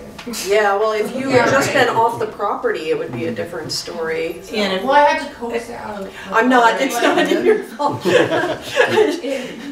Oh, sorry that happened Well, to that you. dog could also, if it's loose, end up right in the schoolyard someday, and then who knows? Yeah, You know what I mean? it's not that So far. Right. you know, that I got a whole kiddo thing- here, Yeah. It I just, feel it. the whole thing is so, I don't know. I'm upset. I feel bad for the owner of the dog a little bit. But I feel really bad for the dog. yeah. Yeah. And I'm glad it happened to me and Dad and not some little kid, because that dog, even as frail as it looked, that thing jumped. Yeah. And it's a big, So- big dog. Are all your neighbors aware, at Oh, least? yeah. Everybody in Oh, the yeah, community people is across the aware? street have had, from him, had nothing but trouble with the dog in their yard and their animals and, you know. And Just he's only for lived there safety for- reasons. So I guess he's lived there for probably 5 or 6 years now. Renting. And I understand that dogs get away from people, but the fact that he was late to an appointment and just said, whatever. Well, and from your reports anyway, Yeah. Dale, the dog is out, has historically been out yeah. wandering pretty regularly. Yeah, it's so- been all over Facebook, like, it's been to the Humane Society a bunch of times for Yeah. people bringing it there, I mean, it's. Accountability. That's the problem, and Yes. enforcement. I mean, we Right. just, It's that's just- our Right. problem. And the I sheriff's know. department doesn't want to do it for us, you know, so. We can reach out to our Legislators, legislators too. yes, we as can. a- We've definitely, I've brought it up with Mike pretty Mike's much gonna every bring year it up. when It's he in comes up. our when he comes correspondence that around, I gave you tonight. Okay, good. So, Well, So- thank you for your time on this. These Thank folks you. gotta do something. Sorry, we Sorry. can't do more. No, it's all right. At least now it's aware, and if the dog does bite another person, it's not on my shoulders. Yes. So, but the thing too is if the dog is, you know, a nuisance and mhm, not on its property, mhm. Then different laws apply. yeah. Okay, All right, thank you. see ya, thank you. I hope you do it quickly. Oh, we're close. All right, so we'll move now to town meeting preparation. Meg? Yeah, I don't know that we have a whole lot we don't to have a do whole with lot. you. It's the piece around Article 8 cannot be discussed. I don't, well, no, Article 8 cannot be discussed. What Right. I don't know is how that then relates to Article 9, I believe Right. it is. Right. And that's a little bit more your wheelhouse than mine. Yes. Yeah. So the You've got the it. discussion that, you know, people are going to have questions perhaps Yes. about Article 9, in that they will be voting on something not knowing whether Article 8 passed or not. Right. My understanding is that what Article 9 is doing is, should it pass, the town is then authorizing the select board to make that legal contract. Correct. So it's been split into two pieces. One, the voters are just looking at whether it's a good idea or not. And then, depending on what that vote is, if it does pass the Australian ballot, then the entire conversation is really, are we giving the town the legal authority to make that To contract? to operate the pit. To operate the pit. It's not about the purchase, it's about the operation of the pit Ah, okay. With Dummerston. with Dummerston, Right. exactly. So it's gonna be, I Entering mean, agreement. this is why I said subjunctive, it's like as if we're, Yeah. so we're Right. discussing it as if it has passed. Yes, Knowing that exactly. it might not pass. Exactly. Right. So it could Yeah. be a great discussion that then the Australian ballot might just knock out. It might all be, Right. right, exactly. So this is what I'll just need to explain to the voters, and that when the conversation detours perhaps into the details about Article 8, I'm going to need to say, I'm sorry, because that's being voted on Australian ballot, we cannot discuss that. And I would have to guess, and I don't know, because in my time anyway, we haven't entered into an interlocal agreement, intermunicipal interlocal agreement. I would guess that we are allowed to discuss the nature of that agreement. Right.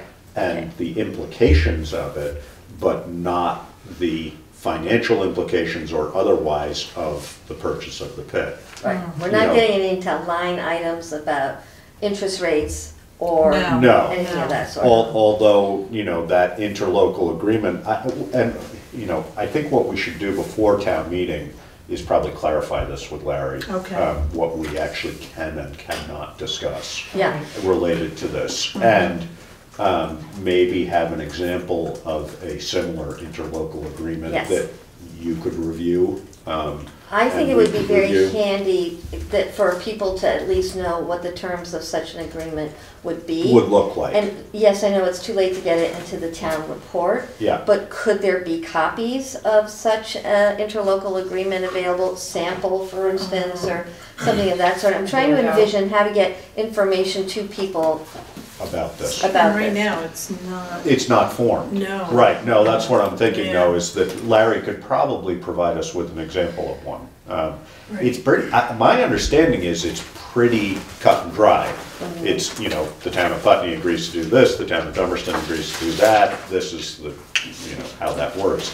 It's legal mumbo jumbo per se, but it's not, I don't think it's... It's, how many pages is that, 4, 5? 14. 14, a 14-page document, Yeah. so. And this is just a draft. It's a draft, yes. Which if you want a copy of this, Meg, you would be welcome to. Yeah, I can email it to you, Meg. Okay, that'd be great. Sure. I'm just wondering how for voters, that's gonna be the piece of what does this look like? I don't know what an interlocal agreement is. How can I make a decision when I'm not sure what it is I'm being asked to do?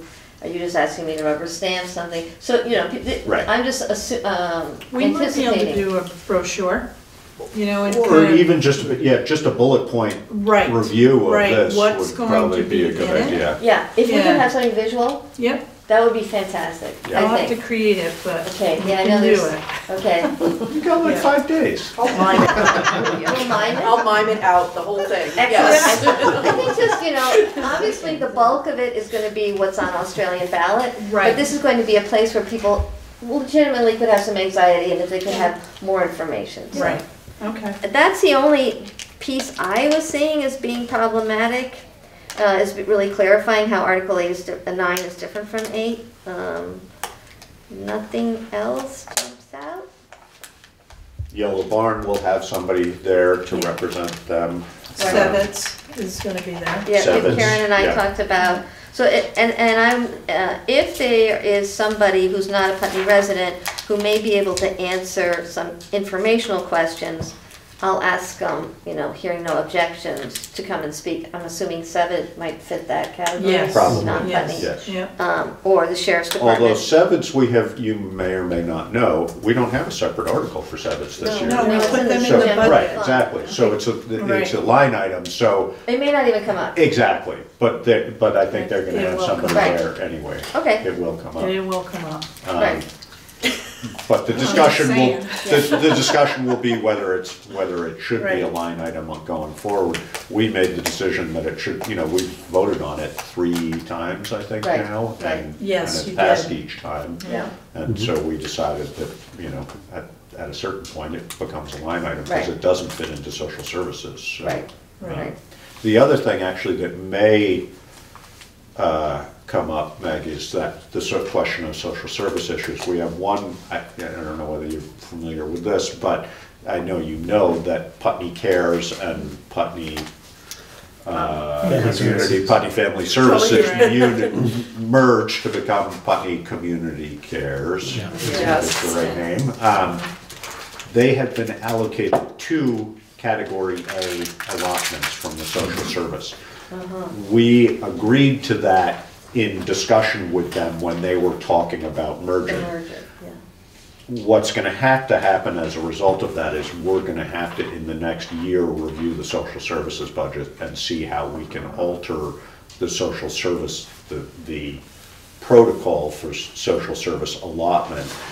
The algorithm or whatever. Exactly, because it's just, you know, they're functioning as, you know, volume-wise, the same way they used to function, but they're now one entity instead of 2. So, you know, we're not going to be able to go on funding them as 2 entities into the future unless we have a viable. Right, so that may come up as a part of the general fund. Exactly. Right. Yeah, yeah. So. Yeah, and the other thing to remind people is just that, like, for example, with Sevitz, I don't know what the line item is, $8,300, $8,400, something like that. It can be the recommendation from the floor to reduce the general fund budget by that amount of money, but they cannot specifically say that we do not want to fund Sevitz. So it would be the recommendation of the body that they would prefer that we didn't fund Sevitz if they were to reduce it by that much, but it's up to our discretion to decide if the budget is reduced. It's up to our discretion to decide where that money would be reduced from. And you're pointing to the select board to Yes. make that discretion? Yes, exactly. Okay. So if there's an amendment on Sevitz, I mean, I'm just... Well, what it would be an amendment to reduce, if people were to decide not to fund or that they didn't prefer to fund Sevitz, it would be a motion to amend the budget, the general fund budget by X amount. Got it. And then it's up to the select board's discretion to decide. Discretion to figure out what to do with that reduced. Exactly. I see. And if, you know, if the voting body is saying we really don't want to fund Sevitz, we would obviously take that into consideration in our Right. discussion about what we were going to cut and not cut. Right.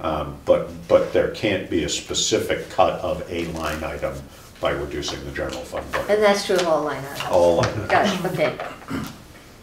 I think, all right. We'll see if that happens, and you will be able to repeat that, but I now have a picture of it. That's why I said it, just so that, Okay. and most people who are regulars Yeah. have heard that before as Yeah. well, so they know that. But Yeah, I think that's all my questions. Good, well, thank you. Yeah, absolutely, and we'll see everybody around 9:30 on Tuesday. Something like that. Oh, and since you're here and it's on our agenda, Jard de Noord is gonna read a poem. Right. And I don't know whether, there was some discussion as to whether that poem was gonna be specifically written for Putney or whether it was just gonna, I'm not sure. But that, and we agreed that it was okay that Yeah. that happened sort of before anything else happened. Sure. So I thought we would do that before That- we invite the representatives to Okay. speak. Does that sound Okay. right to you? That sounds right. We'll begin with poetry, and then we'll go to poems. A few deep breaths, some Yes. meditation, a little poetry. Great, excellent. Good. And we might be playing town meeting bingo. Ooh. That's in the comments. Did you see that? No, I have to go look Oh, at that. go look in the comments. Wow. Yeah, very exciting stuff. Cool, excellent. Knitting is a square. Oh, nice. So is napping. Wow, excellent. That sounds great.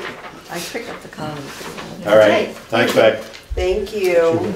Will that happen before the school portion? The poem? Yes, Yes. that will happen. Yeah. So, yeah, so, The yeah. politics and then the school. Yeah. Okay. This one. Okay. All right, so next on the agenda, Beavers, what we've all been waiting for. Wetlands. We're eager beavers. We're gonna say wetlands. Okay, sorry, wetlands. Well, thanks to Karen, we did ask Skipla for a actual written proposal, which we got from him.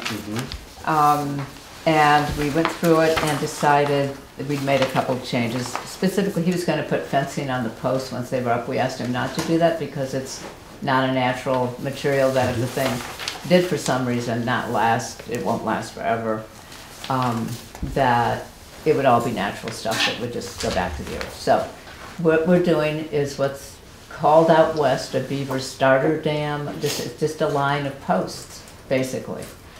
And we're doing this because we've always wanted to maintain the main beaver dam downstream of the Sand Hill Road Bridge.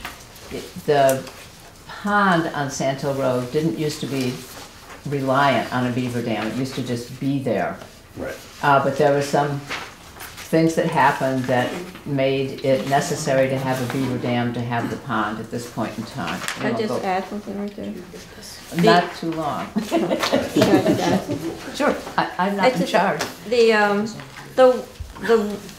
The pond and the stream used to be at the same level, and now they're not anymore because of the stream running. So now, when if there's nothing holding the stream back, the pond just drains. You're referring to the pond. On the school forest. North side. Right, the north side of Sand Hill Yeah. towards Which, Route by the 5. way, is Yeah. not a beaver pond. Beavers did not create that. It was just something that's just been there. So we didn't used to have this problem when the water went up and down in the stream because nothing went down, you know, for it to take water out of the pond. You know what I mean? Mm-hmm. They all just went up and down together, but now there's an inequality. So that's one of the reasons why we're, you know, pursuing this. Yeah. Thank you. Just quickly want to say that I have been emailing Fish and Wildlife, specifically Chris Bernier, fur bearers, and he and Kim Royer share the fur bearer responsibility at the Springfield office. And his response was that they have never done a beaver starter dam, because they just do it themselves. That it's that they do it out west, and it's been done successfully out there. He was very much aware that these things can be done. He says he has no problem with it, and it's definitely worth trying because it's so site-specific, and that beavers constantly put a dam there when they're there. So he said, rely on Skip 100%, that he is definitely an expert. He did refer me to Scott Jensen, who's their stream specialist. He's a stream engineer. And I talked to him, and he said, given what we're doing, which is just posts in the stream, minimally invasive, minimal kind of attraction to the beaver, hopefully, that it wouldn't require any kind of permit. And then he said if I wrote him something, he would email back that statement, and he did. And he's given, and he wants to know when it happens, which would, everybody will probably want to know when it's going to happen. What the, yeah. It's probably a little late in that it appears the pond has already totally, pretty much down to mud again, under the ice. And so I really worry about the turtles in the extreme cold. Maybe the snow helps. We'll find out. It certainly helps, whether it'll make a difference, yeah. Yeah, and then I did also find from the west, from this little packet, if it's any fun for you, I got highlights from some of the things that they did do out west, and their reports on the positive things they're seeing in terms of raising the water table, recharging aquifers, ameliorating floods, that all of those things in fact are working for them, and they had some very specific measurements on different projects and how it works. Although it seems counterintuitive that a beaver dam would, help flooding. But in fact, if you have a series especially, it's very helpful. So I guess that's it. We're requesting the select board, the total cost is $500. Skip may put in a couple extra posts because we took the fence away, and he thinks that would help make it stronger. And so the total cost is $500. Last night, the Conservation Commission voted to put in $200 of their funds. We're looking for $300 from the select board and approval to go ahead with the project. So moved. So moved. Seconded. Moved and seconded to approve $300 towards the placement of beaver encouragement. Encouragement posts. Encouragement posts, yes. That's good. If there's no further discussion, all in favor? Aye. Aye. Good, thank you. Thanks so much. Thank you for Be interesting to see. Good luck. Is Yeah. there going to be interest on this figure? Should it be, If there were, it would be. We hope not. No, I think this is a one-shot deal. Yeah. No, we're not going to put these posts up all over the place, I don't think. No, and of course. If there is interest, I'll personally pay it. there you go. Apologies to the decorum of the meeting. That's okay, we take things pretty lightly most of the time. Well, we'll let you know when I'm we're out sure. and take pictures and, Yeah. you know. Yeah. No, it'll Can we be get a really beaver interesting cam? to see. Yeah. And, I mean, of course, the flip side of all of this for me is that, in general, I think the A&R and the state would agree, we shouldn't interfere any more than we have to. And so what that balance is for encouraging, discouraging, then the next time we have flooding, do we go in and tear the whole dam apart and start fresh, so on and so forth? And the answer is no, we don't want to do that. But the nature of the beast is that it wanders and the beavers come and go and so on and so forth. So it's all an experiment. People have caused a couple problems in that area, and this will help remediate that, alleviate some of that. Yeah, that's a part of the thing. And we've also talked about how we can manage to see if there is any human intervention happening. Yes, which we have no We just evidence don't. of. And we do know that the road was designed to send all the water under the bridge. Yes. We know that for a fact. Yeah. And that's definitely, if it is just a washout, that's causing part of the problem. That's a human Yeah. made problem. A hard one to alleviate, though. At this point. So we're not going to change that. Yeah. So we'll do what we can. Good, thank you. Thank you very much. Thank you, ladies. Thank you. All right, next item. Windham Windsor Housing VCDP loan documents update. So this is with regards to Putney Landing. Correct. It's been an ongoing process getting this paperwork completed. Essentially what it entails is that the project has to be completed and then the paperwork has to be done, and then we undertake the legal commitment, the documents. Correct. So it's for $460,000. Back in October, you signed a resolution for me to sign, but I have the documents here tonight if you want to go ahead and do that. Sounds good. So let me just... And we did that based on the fact that we thought these documents were going to be ready several months ago. Windham Windsor was delayed for whatever reasons, but and now they're all of these here. documents were reviewed by our legal counsel. Yeah, I saw that. And there's an email saying that in their opinion, they're It all in looks order. appropriate, yeah. So there's a contract for administrative services and program management, terms and condition contract. The VCDP loan agreement needs to be signed by the town, and then the mortgage and security agreement. And again, the amount is $490,000, so basically, the money comes to the town, and then we just pass it off. We're a pass-through. Yes. And then that's we- what the administrative fees are related to, is our And we process. administer the Yeah. loan for the life of that loan. So, And we get paid a little bit for that. and we don't even handle it, it's just in and out. So, Good? yeah, there's no profit on that. No. No. Well, you get, but there is an administrative fee that was part of it. I can. It's like $5,000 or something. I think Yeah, it was. and I have to, put my time in. Keep it, yeah. Yeah, I have to record it. Yeah. With the state, Yeah. so. So I'll go ahead and do that, and, So, a motion, well, We've we've already done, it. yeah, we've already done it, so yeah, we could you've just. done the resolution. I mean, if we've already approved you to sign it, then if you want to just go ahead and sign it. Okay. So that's just All an right. update, so that's already So been that's your completed. update on that. Sounds good.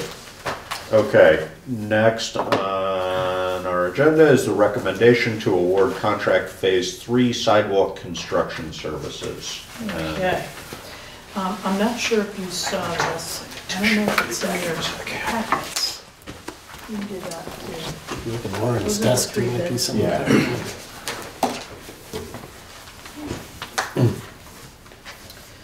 So both the state of Vermont and RSG, the engineer, they did a bid analysis on all three bids that came in for the sidewalk, Phase 3.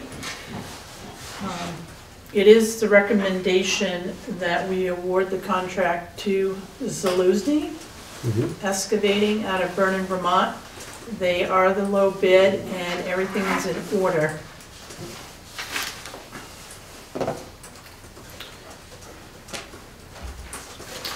And their bid, Steve, was what, 464,000? 816. There it is right there. And so once we do the notice of award, we will enter into contract with them. So this process is basically getting the paperwork done first. And then we'll do a pre-construction meeting with the contractor, the town, the state, the engineer. And the project can get started as soon as April 15th. Okay. I had a constituent request that we start going down River Road next. I was like, let's get through this first. You know? I hear you, I understand, but let's get through this first. Somebody asked for old Route 5, and I'm like, and then Putney Landing, and we have to remember too that, more equipment and maintenance needs to be done as we add sidewalks. We have to So, plow them and. yep, Yeah. Well, and then we have our Keep sidewalk fund, right, so that puts less and less money per square foot. Yeah, you know, correct, as we- so I'm all for walking, Yeah. but, And I understand the appeal and how it could be good for our community, Yeah, you know, and health-wise, attract, yes. well, and attracting young families and. Right. But, yeah, it's Being a mobile. long haul. Right. So I do have a grant agreement resolution that the state requested. We have a resolution stating that I am authorized to sign, like the notice of award or, you know, a contract. So I have put one together. And this is the same resolution, except for, you know, Vermont V-Trans is on there, as the housing. As VCDP? Yes. Yeah. Yeah, and I actually took the template from VCDP. But, Sounds good. And so this is the, that's the resolution for me, for you authorizing me to sign off, like on the notice of award and any contract documentation for the sidewalk project. okay, and sorry, I had to step out for a minute, but, so we are going to go with Zaluzny at at 470. No. 464. 464, okay, 816. okay, good. Okay. And then this just allows us to get the funds for that. Yes. Sounds good. So, do you want our signatures on this, Karen? Yes, I guess so. Yes, please. Okay. So we need a motion to approve this grant agreement resolution. Yeah, so I'll move to approve the grant agreement resolution. This is with, this is through the State Agency of Transportation. Yeah. But, and this is the grant related to Phase 3 of the sidewalk. Correct. Yep. And the contract with Solution. I second that. All right, so it's been moved and seconded to approve a grant agreement resolution, single grantee, State of Vermont, and this is with regards to the Phase 3 section of the sidewalk and contracting with Zaluzny Construction to complete that in the amount of $64,816. All in favor? Aye. Aye.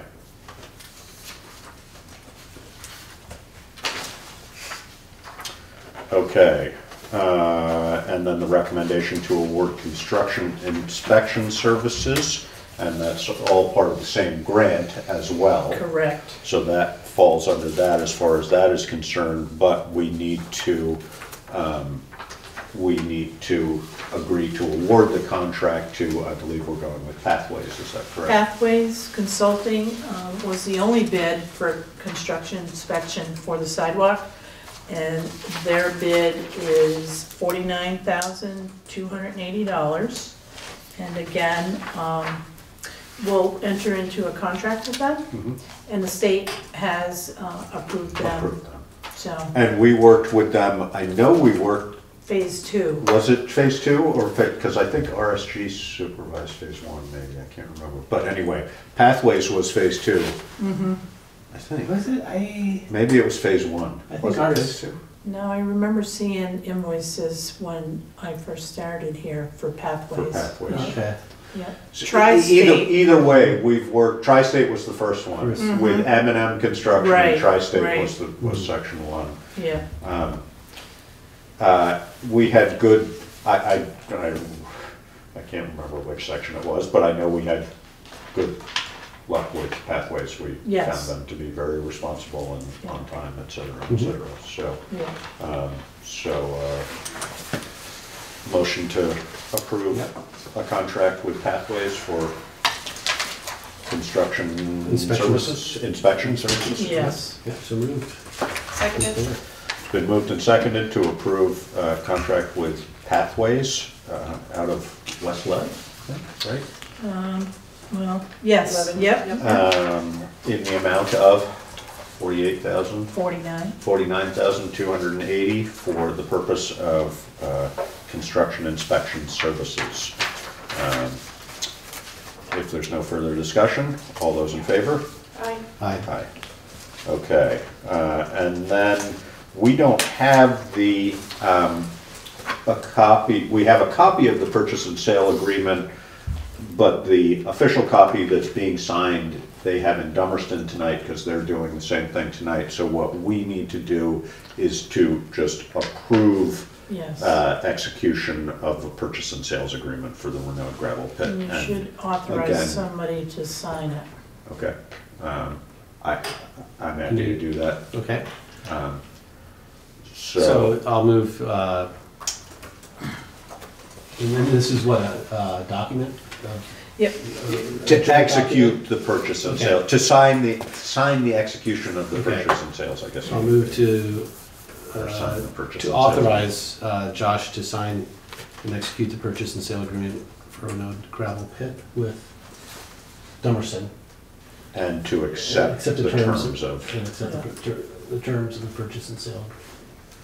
I second that. Been moved and seconded to approve me to sign the purchase and sales agreement for the Renaud gravel pit and to accept the terms of the purchase and sales agreement as presented.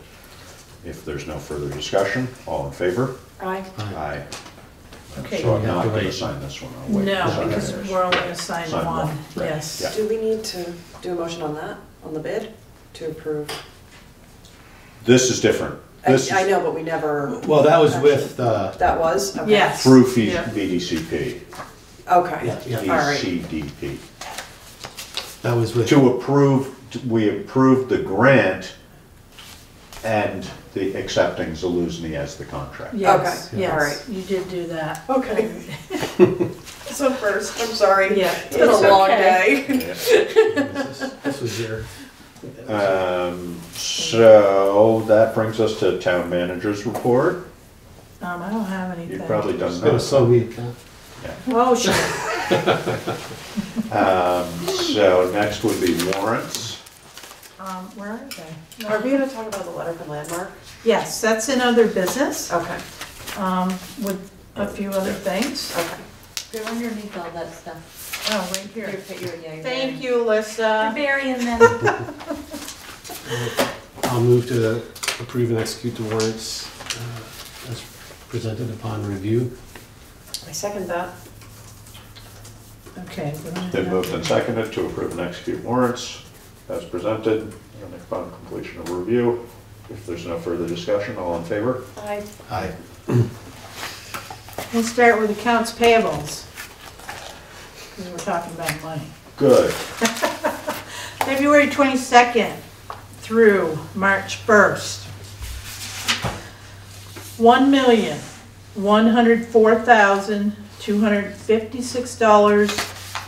$1,104,256.37. Boy, you've been busy, haven't you? I'm glad you're sitting down. So the two payments for the schools, School. the final payments are in here. Yeah. So that's why it's high. And, do we have a little checklist in here, I hope? So Putney School was 760, Putney Central Putney School. Central. Putney Central School, or district.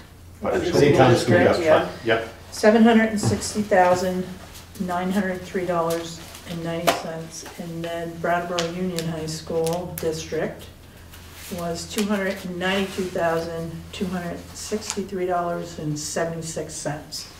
So sometimes there's like maybe a smaller payment that needs to go out. It depends on how things shipped out at the They end of just the year. let you know. Yeah, so there's usually 4 payments for the school. So feel free to look at that. And then sign it. Feel free to, That's expensive pants. That must be the fire department. Fireman. oh yeah, there's Okay. new firefighters Oh, this is get, all the gear? Yeah. Good. It's almost Yeah. $2,000 in pants. yep, Nice pants. well, Well, they're fireproof, so. They are nice pants. Have you seen them? I've worn them. They're Oh. comfortable. I haven't seen these ones. Oh, okay. But I've seen them. Seen It's them in like, the do you go past. try on all the pants in town? You know, like. The things that are caught on film. Well, you know, Josh wears pants. Yeah. Every once in a while.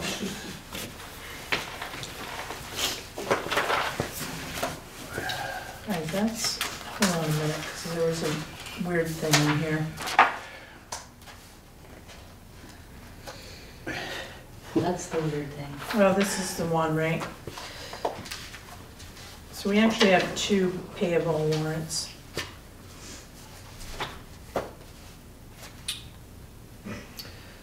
But I'll wait a minute. You can go ahead. Okay. So this accounts payable warrant is dated 2/20. So when our bookkeeper was out last week and 2 weeks ago. 2 weeks ago. So we had one person that didn't get paid. Oh. It was overlooked. No, that's Okay. not what that is. That's not what this is. That's accounts payable? That was Alyssa failed to pay the state and the federal for the taxes. Oh. Well, Payroll taxes. right, so Yeah. you have to do an electronic Right. transfer. Right. And I didn't know to include that in the warrant, so it's Yeah. done. So it's not, it's a separate But the payment warrant. was made in a timely Yeah, fashion. yeah. We Yes. just didn't have We just didn't have the, warrant. it wasn't Okay. included in the warrant. Yeah. And this is a manual pay, right? Right. Yeah. I didn't know that I had to click manual pay. Right. I was just gonna say, I wouldn't have known that either, so I know, we'll try I to think get we'll it on. forgive you. I know now. So $6,515.72. And there is a lot to payables and the payroll. Payroll has to be done before payables, otherwise stuff like that doesn't get done. I'm glad you do this and not me, or she does this and not me. Yeah. Alright, so on to payroll for March 1st, 2019 in the amount of $6,658.52. And that would be just office and highway department.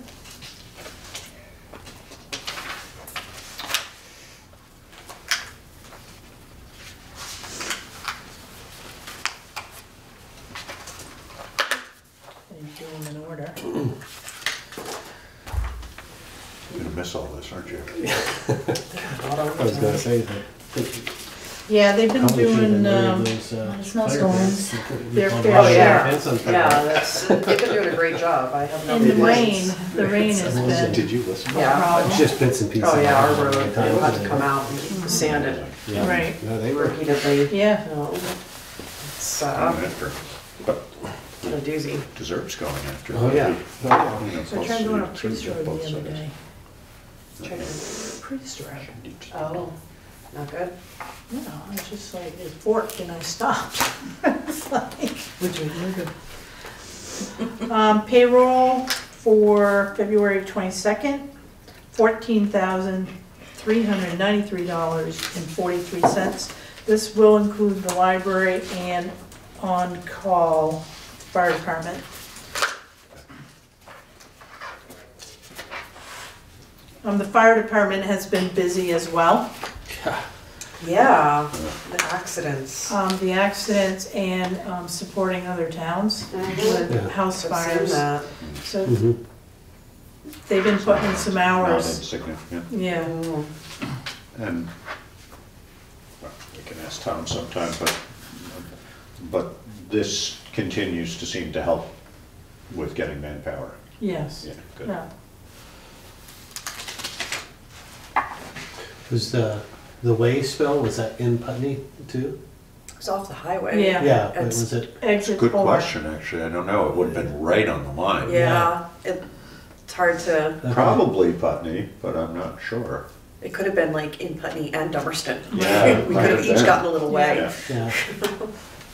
An interesting thing to spill though, I mean, of all the things to Yeah. spill, it was Well, a it was relief funny to 'cause read. we were driving by right when the tanker, they were craning it out of there and it lurched, and so all of a sudden a whole bunch of stuff started pouring out. My son was like, "Dad, they're dumping diesel fuel all over." And I'm like, "No, I don't think it's diesel fuel." Or I hope You'd not." smell it, probably, like, Yeah. yeah, it would. No, then I called Tom and he was like, "No, it was way."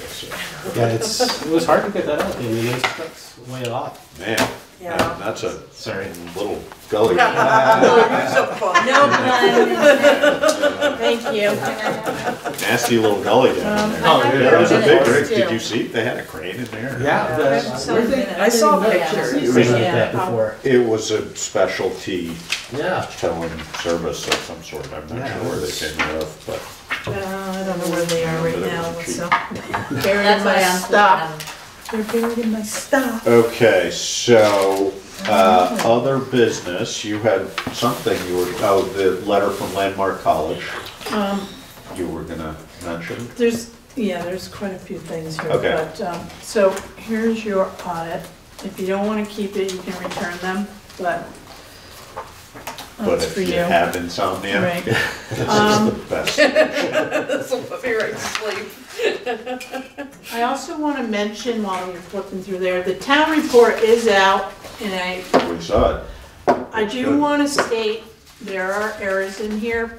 Some names are misspelled, and we truly apologize for that, because we don't like doing that. So, we did have a resident say that they will proof next year. Okay, good. So we had 4 people looking at this town report. And after 2 months of Looking at it, you miss things. Your eyes are a So- little glazed over. I encourage people to come to us if you see something in here and let us know so we can correct it for next year. Yeah. But names are incorrect. And the most important figures are all correct, is that right? Not necessarily. Our state rep, Nader and Becca, they both are misspelled. Our community service award person misspelled. No, but all the Figures, not numbers. Figures, numbers. Oh, numbers, yes.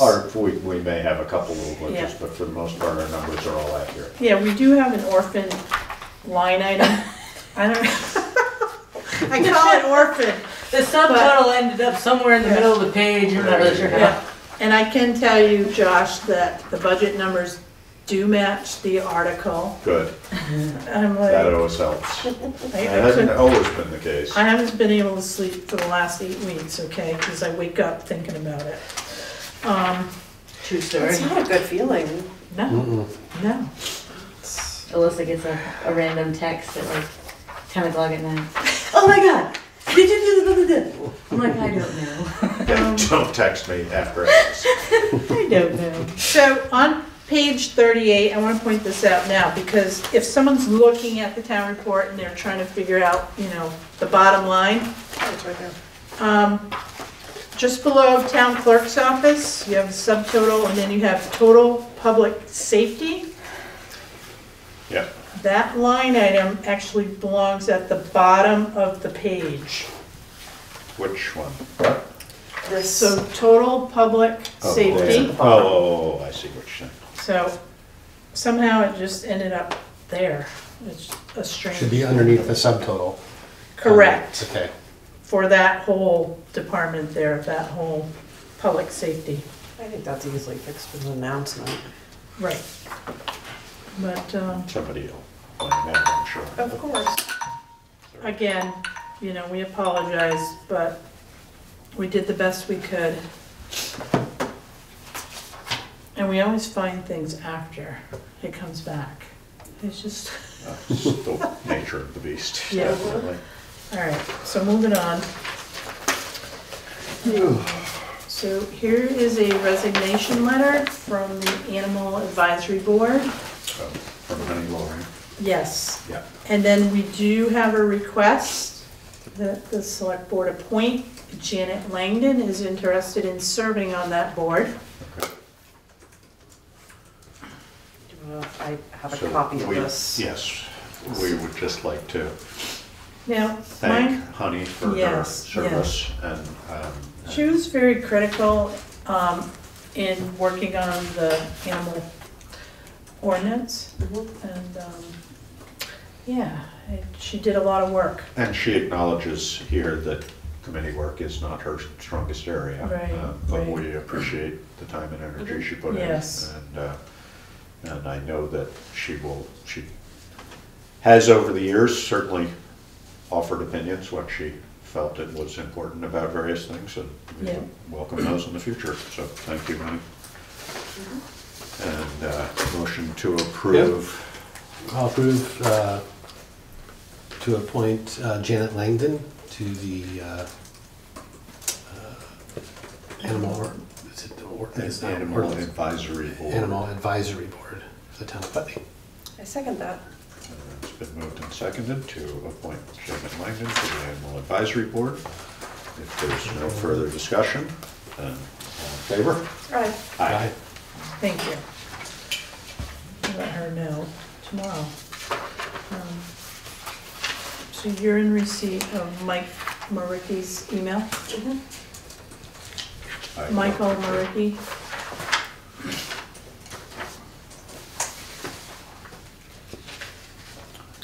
So we kind of touched on a couple of those items.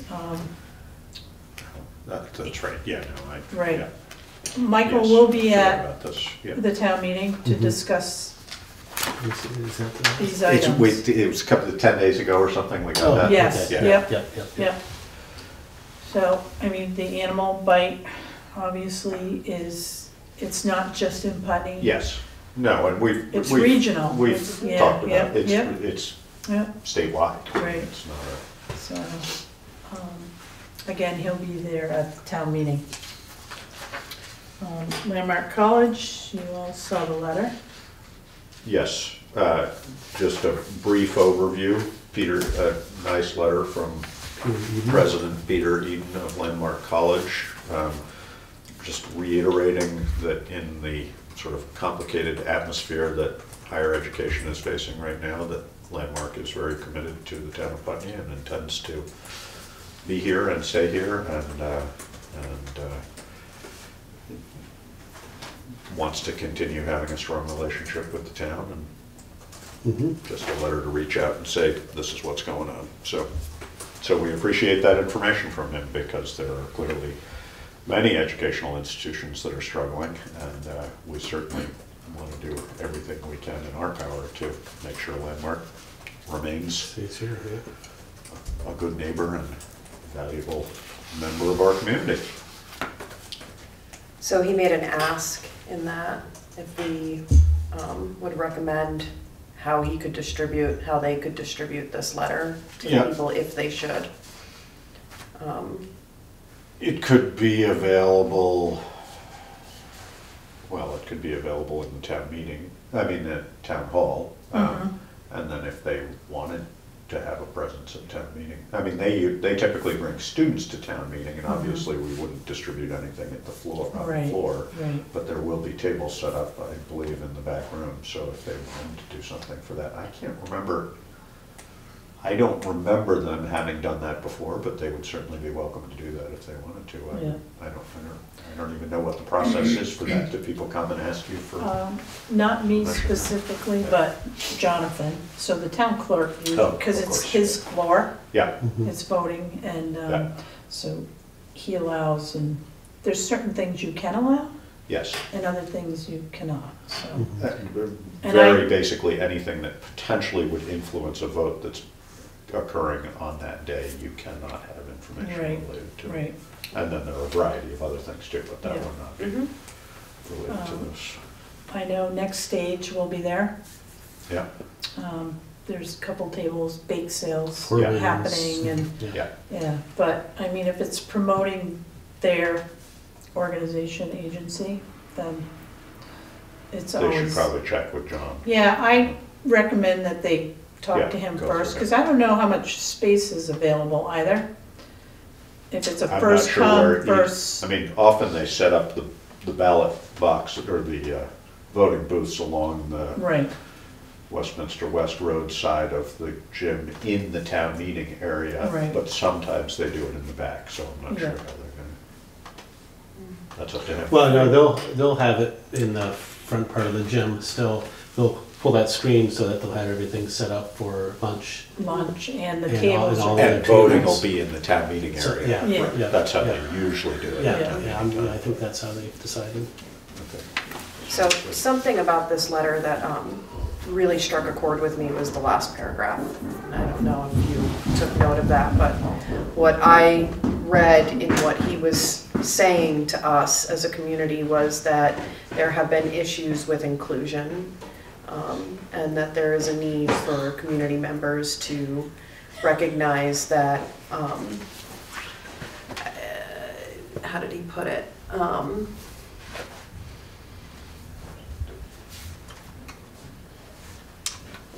Our ethnically diverse students and some autistic students may worry that they are not readily accepted. Please do all you can to be open and accepting of all LC students, even with small gestures, and he underlined this.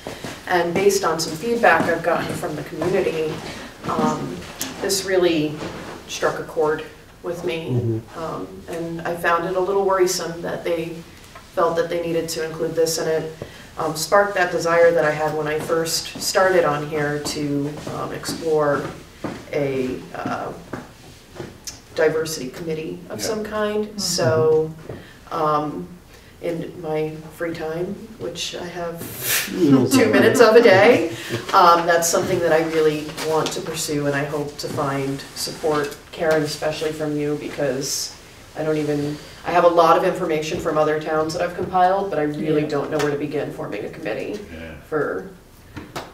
It's a tough one. I mean, you know, to start with, just more discussion about it. But yeah, forming a committee, we could certainly explore that. Well, and I think we have to come up with a charge. A charge, yeah. Right. So, what is it we're looking to do? Yeah. So I think we could explore. Most helpful is to have somebody who's interested in spearheading that, and you know, that may you may well want to sit on that committee, but you might also prefer to have somebody else sort of take it on as a mission, if you can find somebody. Well, I used this opportunity to reach out to them and share that this was something that I was interested in doing, had been interested in doing historically. Reached out to Landmark. Yes, I responded to this.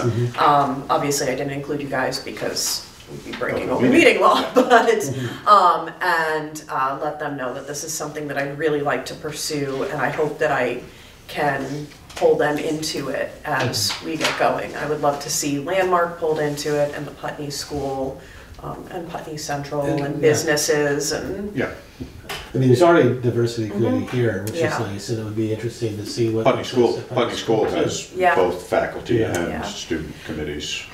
I had a very limited conversation with a gentleman up there almost a year ago now, and it's amazing how quickly a year passes. Yeah.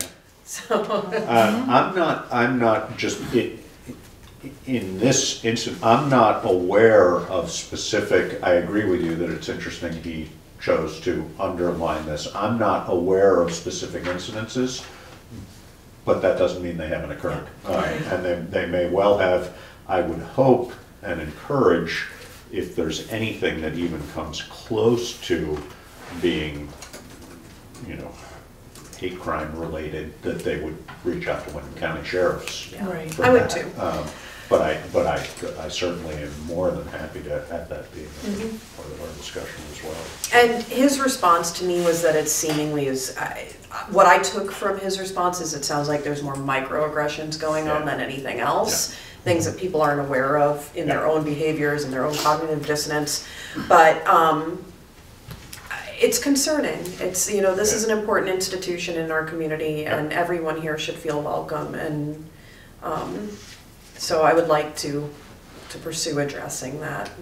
You know, and one thing I would suggest, I guess, is to help some of this, and I don't know if you mentioned it there, but is to have a, I mean, if they could invite public forums for discussions to help disseminate some of the information about, you know, different spectrums of stuff. You know, just because I think a lot of people don't know, and get scared sometimes of what they don't know. Yeah, I agree. You know, so. So that's, I hope that we are able to maybe invite them in and continue these conversations, or start these conversations. Yes, no, and I think that would be, you know, a committee, you know, one charge of a committee could be to promote open discussion. And sort of what that would look like, and how exactly how it would go forward. I think that there would be community interest. I think it's just a matter of getting the ball rolling. Right. So, and that's where, Karen, I don't know what I'm doing. So I can put it out there, I can encourage people to participate, but I don't know exactly how to go about forming that. Yeah. So Putney School is also in a current search for a person who's going to be, it hasn't been titled yet, but somebody who is going to be a diversity sort of specialist coordinator within Putney School, of which there are several already who they're significant focuses of theirs, but this is going to be a position, and you know, whether that'll be filled soon or not right away is a little bit hard. You know, it would depend on the candidates, et cetera, but they're in the process of exploring that possibility. So. That would be a good resource. Yeah. Yeah. You know Michaela Sims? Too? Yes. Yeah, okay. Yeah. She's the DHS person? Yeah. I worked with her in a very limited fashion, but yeah. She knows her stuff. Mm-hmm. She does. Okay. You got more? You all set with number? Yeah. Okay. So I sent this in your packet as well for a gas tax. Because I don't want to talk about this right now. I know, well, sorry. We don't have to talk about it, but we have it, so we should, you know, think about it. And I mean, that ties into our whole discussion with the gravel pit too, you know? Yeah. But, and I think Brattleboro's instituted, I could be mistaken, but a gas tax. So, or they're thinking about it. Yeah. So I think towns are leaning towards that idea.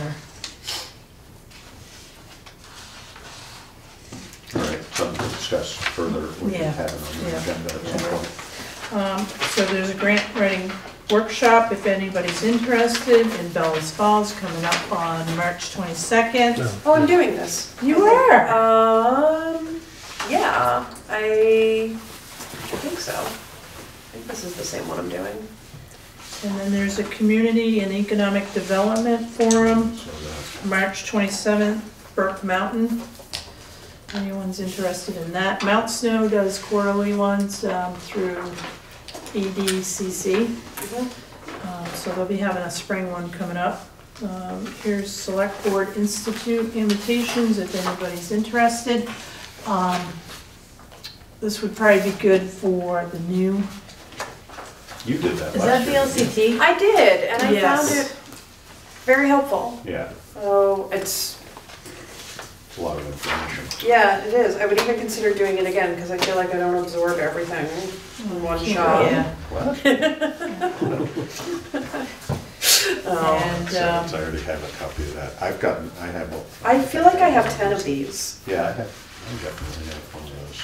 All right, I can take them back and I'll put them out. Yeah, they're expensive. And here's two notes that came from the community that I think are Town of important. Putney Highway Department, sending much appreciation for all you do to keep our roads clear and safe. Oh, how lovely. That's from Elizabeth Fox at 87 Old Stage Road. And then, That's on there. hello Putney people, we miss you so much here in Burlington. Ben and I, Haikyung Brant, lived in Putney for so many years. Groundhog predicts that we'll have early and wonderful spring. Cheers, Haikyung Brant. They were longtime residents up on Dusty Ridge Road. And that's very nice. Good. It's really nice. One other item, sorry, it's about time to go. So I was at school today and I spoke to Herb. Saw the ice rink? So the ice rink out here, where he's recommending that because it's going to be a liability unless it snows, it is completely ice. They can't sand, they can't salt because they're in the field. Yeah. He recommended that we shuttle people from Park and Ride by the fire station to town meeting. And or if people can carpool, that would be wonderful because there will be limited parking down here. I think maybe we can reach out to Landmark, they have the a good small, idea. short Yeah. shuttle, and see if we can maybe have a driver or two. Yeah. But what is your recommendation for time? Every 15 minutes, every half an hour? How do you do that with? I think at the beginning of the day, you would have to do it more often, and Yeah, at I agree. towards the end of the day, which we don't know when the end of the day is. Yeah. So, and then in Yeah. between, like every hour, half hour, I don't know. Yeah, half hour would probably be, well, in the morning, we'd be busy. Right. So 10 a.m., we start town meeting. right, so we want to start shuttling at quarter of, But- Until it ends. Do we have someone that works in the parking lot? Because we're gonna have the problem with there are people that just wanna come to vote. We're gonna have a problem. Mhm. Circulation is gonna be People tight out who are there. gonna be in and out. Who did Should you reserve the talked to front Herb circle one about it? for people who just wanna Yeah. vote. That's a good idea. That is a good idea. Have somebody standing there and, you know, voting only sign. Right. The parking. Maybe Yeah. you could involve Tom in this conversation and see whether he has a recommendation and/or, I did talk to Brian and Tom earlier Yeah. before the informational meeting, and they didn't have any suggestions. But he said the shuttle's a good idea, yeah. and The problem is people aren't going to know about it, so they're going to come here first and then we'll have to Yep. shuffle it out of here. That's a great way to start a town meeting. Yeah, no kidding. plus we have handicap too. There's no designated handicap Right. parking out there. There technically is, but you wouldn't know it unless you really knew where to look for it. It's in this horseshoe. Well, Jonathan Yeah. purchased handicap signs Oh, did he? to have out there Good. for that purpose, but we still have a problem with parking. Yeah, it should make this horseshoe, I think, the side horseshoe Yep. should be handicapped. I don't know. Except that's a fire lane, so they can't, Yeah. they That's probably where- can do some. But the actual handicap spot is, yeah, That no, would be you're a- right. that Maybe would on be a the question inside for of the Tom horseshoe, also. yeah. We should see Right. whether Tom can put a little more thought, I don't want to add something to Tom's load, but, he's probably sort of the best equipped to think this through a little bit. Maybe the snow we have right now is Congestion. taking care of the Might cover it up, but, It might, but it's still gonna be slippery. yeah, But I just don't know. I don't have an answer. no, I don't either. I don't know what you How many people do you I think next year- anticipate? Boy, it can, A couple hundred? yeah. Yeah. that's Next what year, we should entertain the idea of asking Landmark if we can have it there. Yes. Good possibility. Several locations there that are big enough. It's a really good idea. Yes. All right, anything else? No, that's it.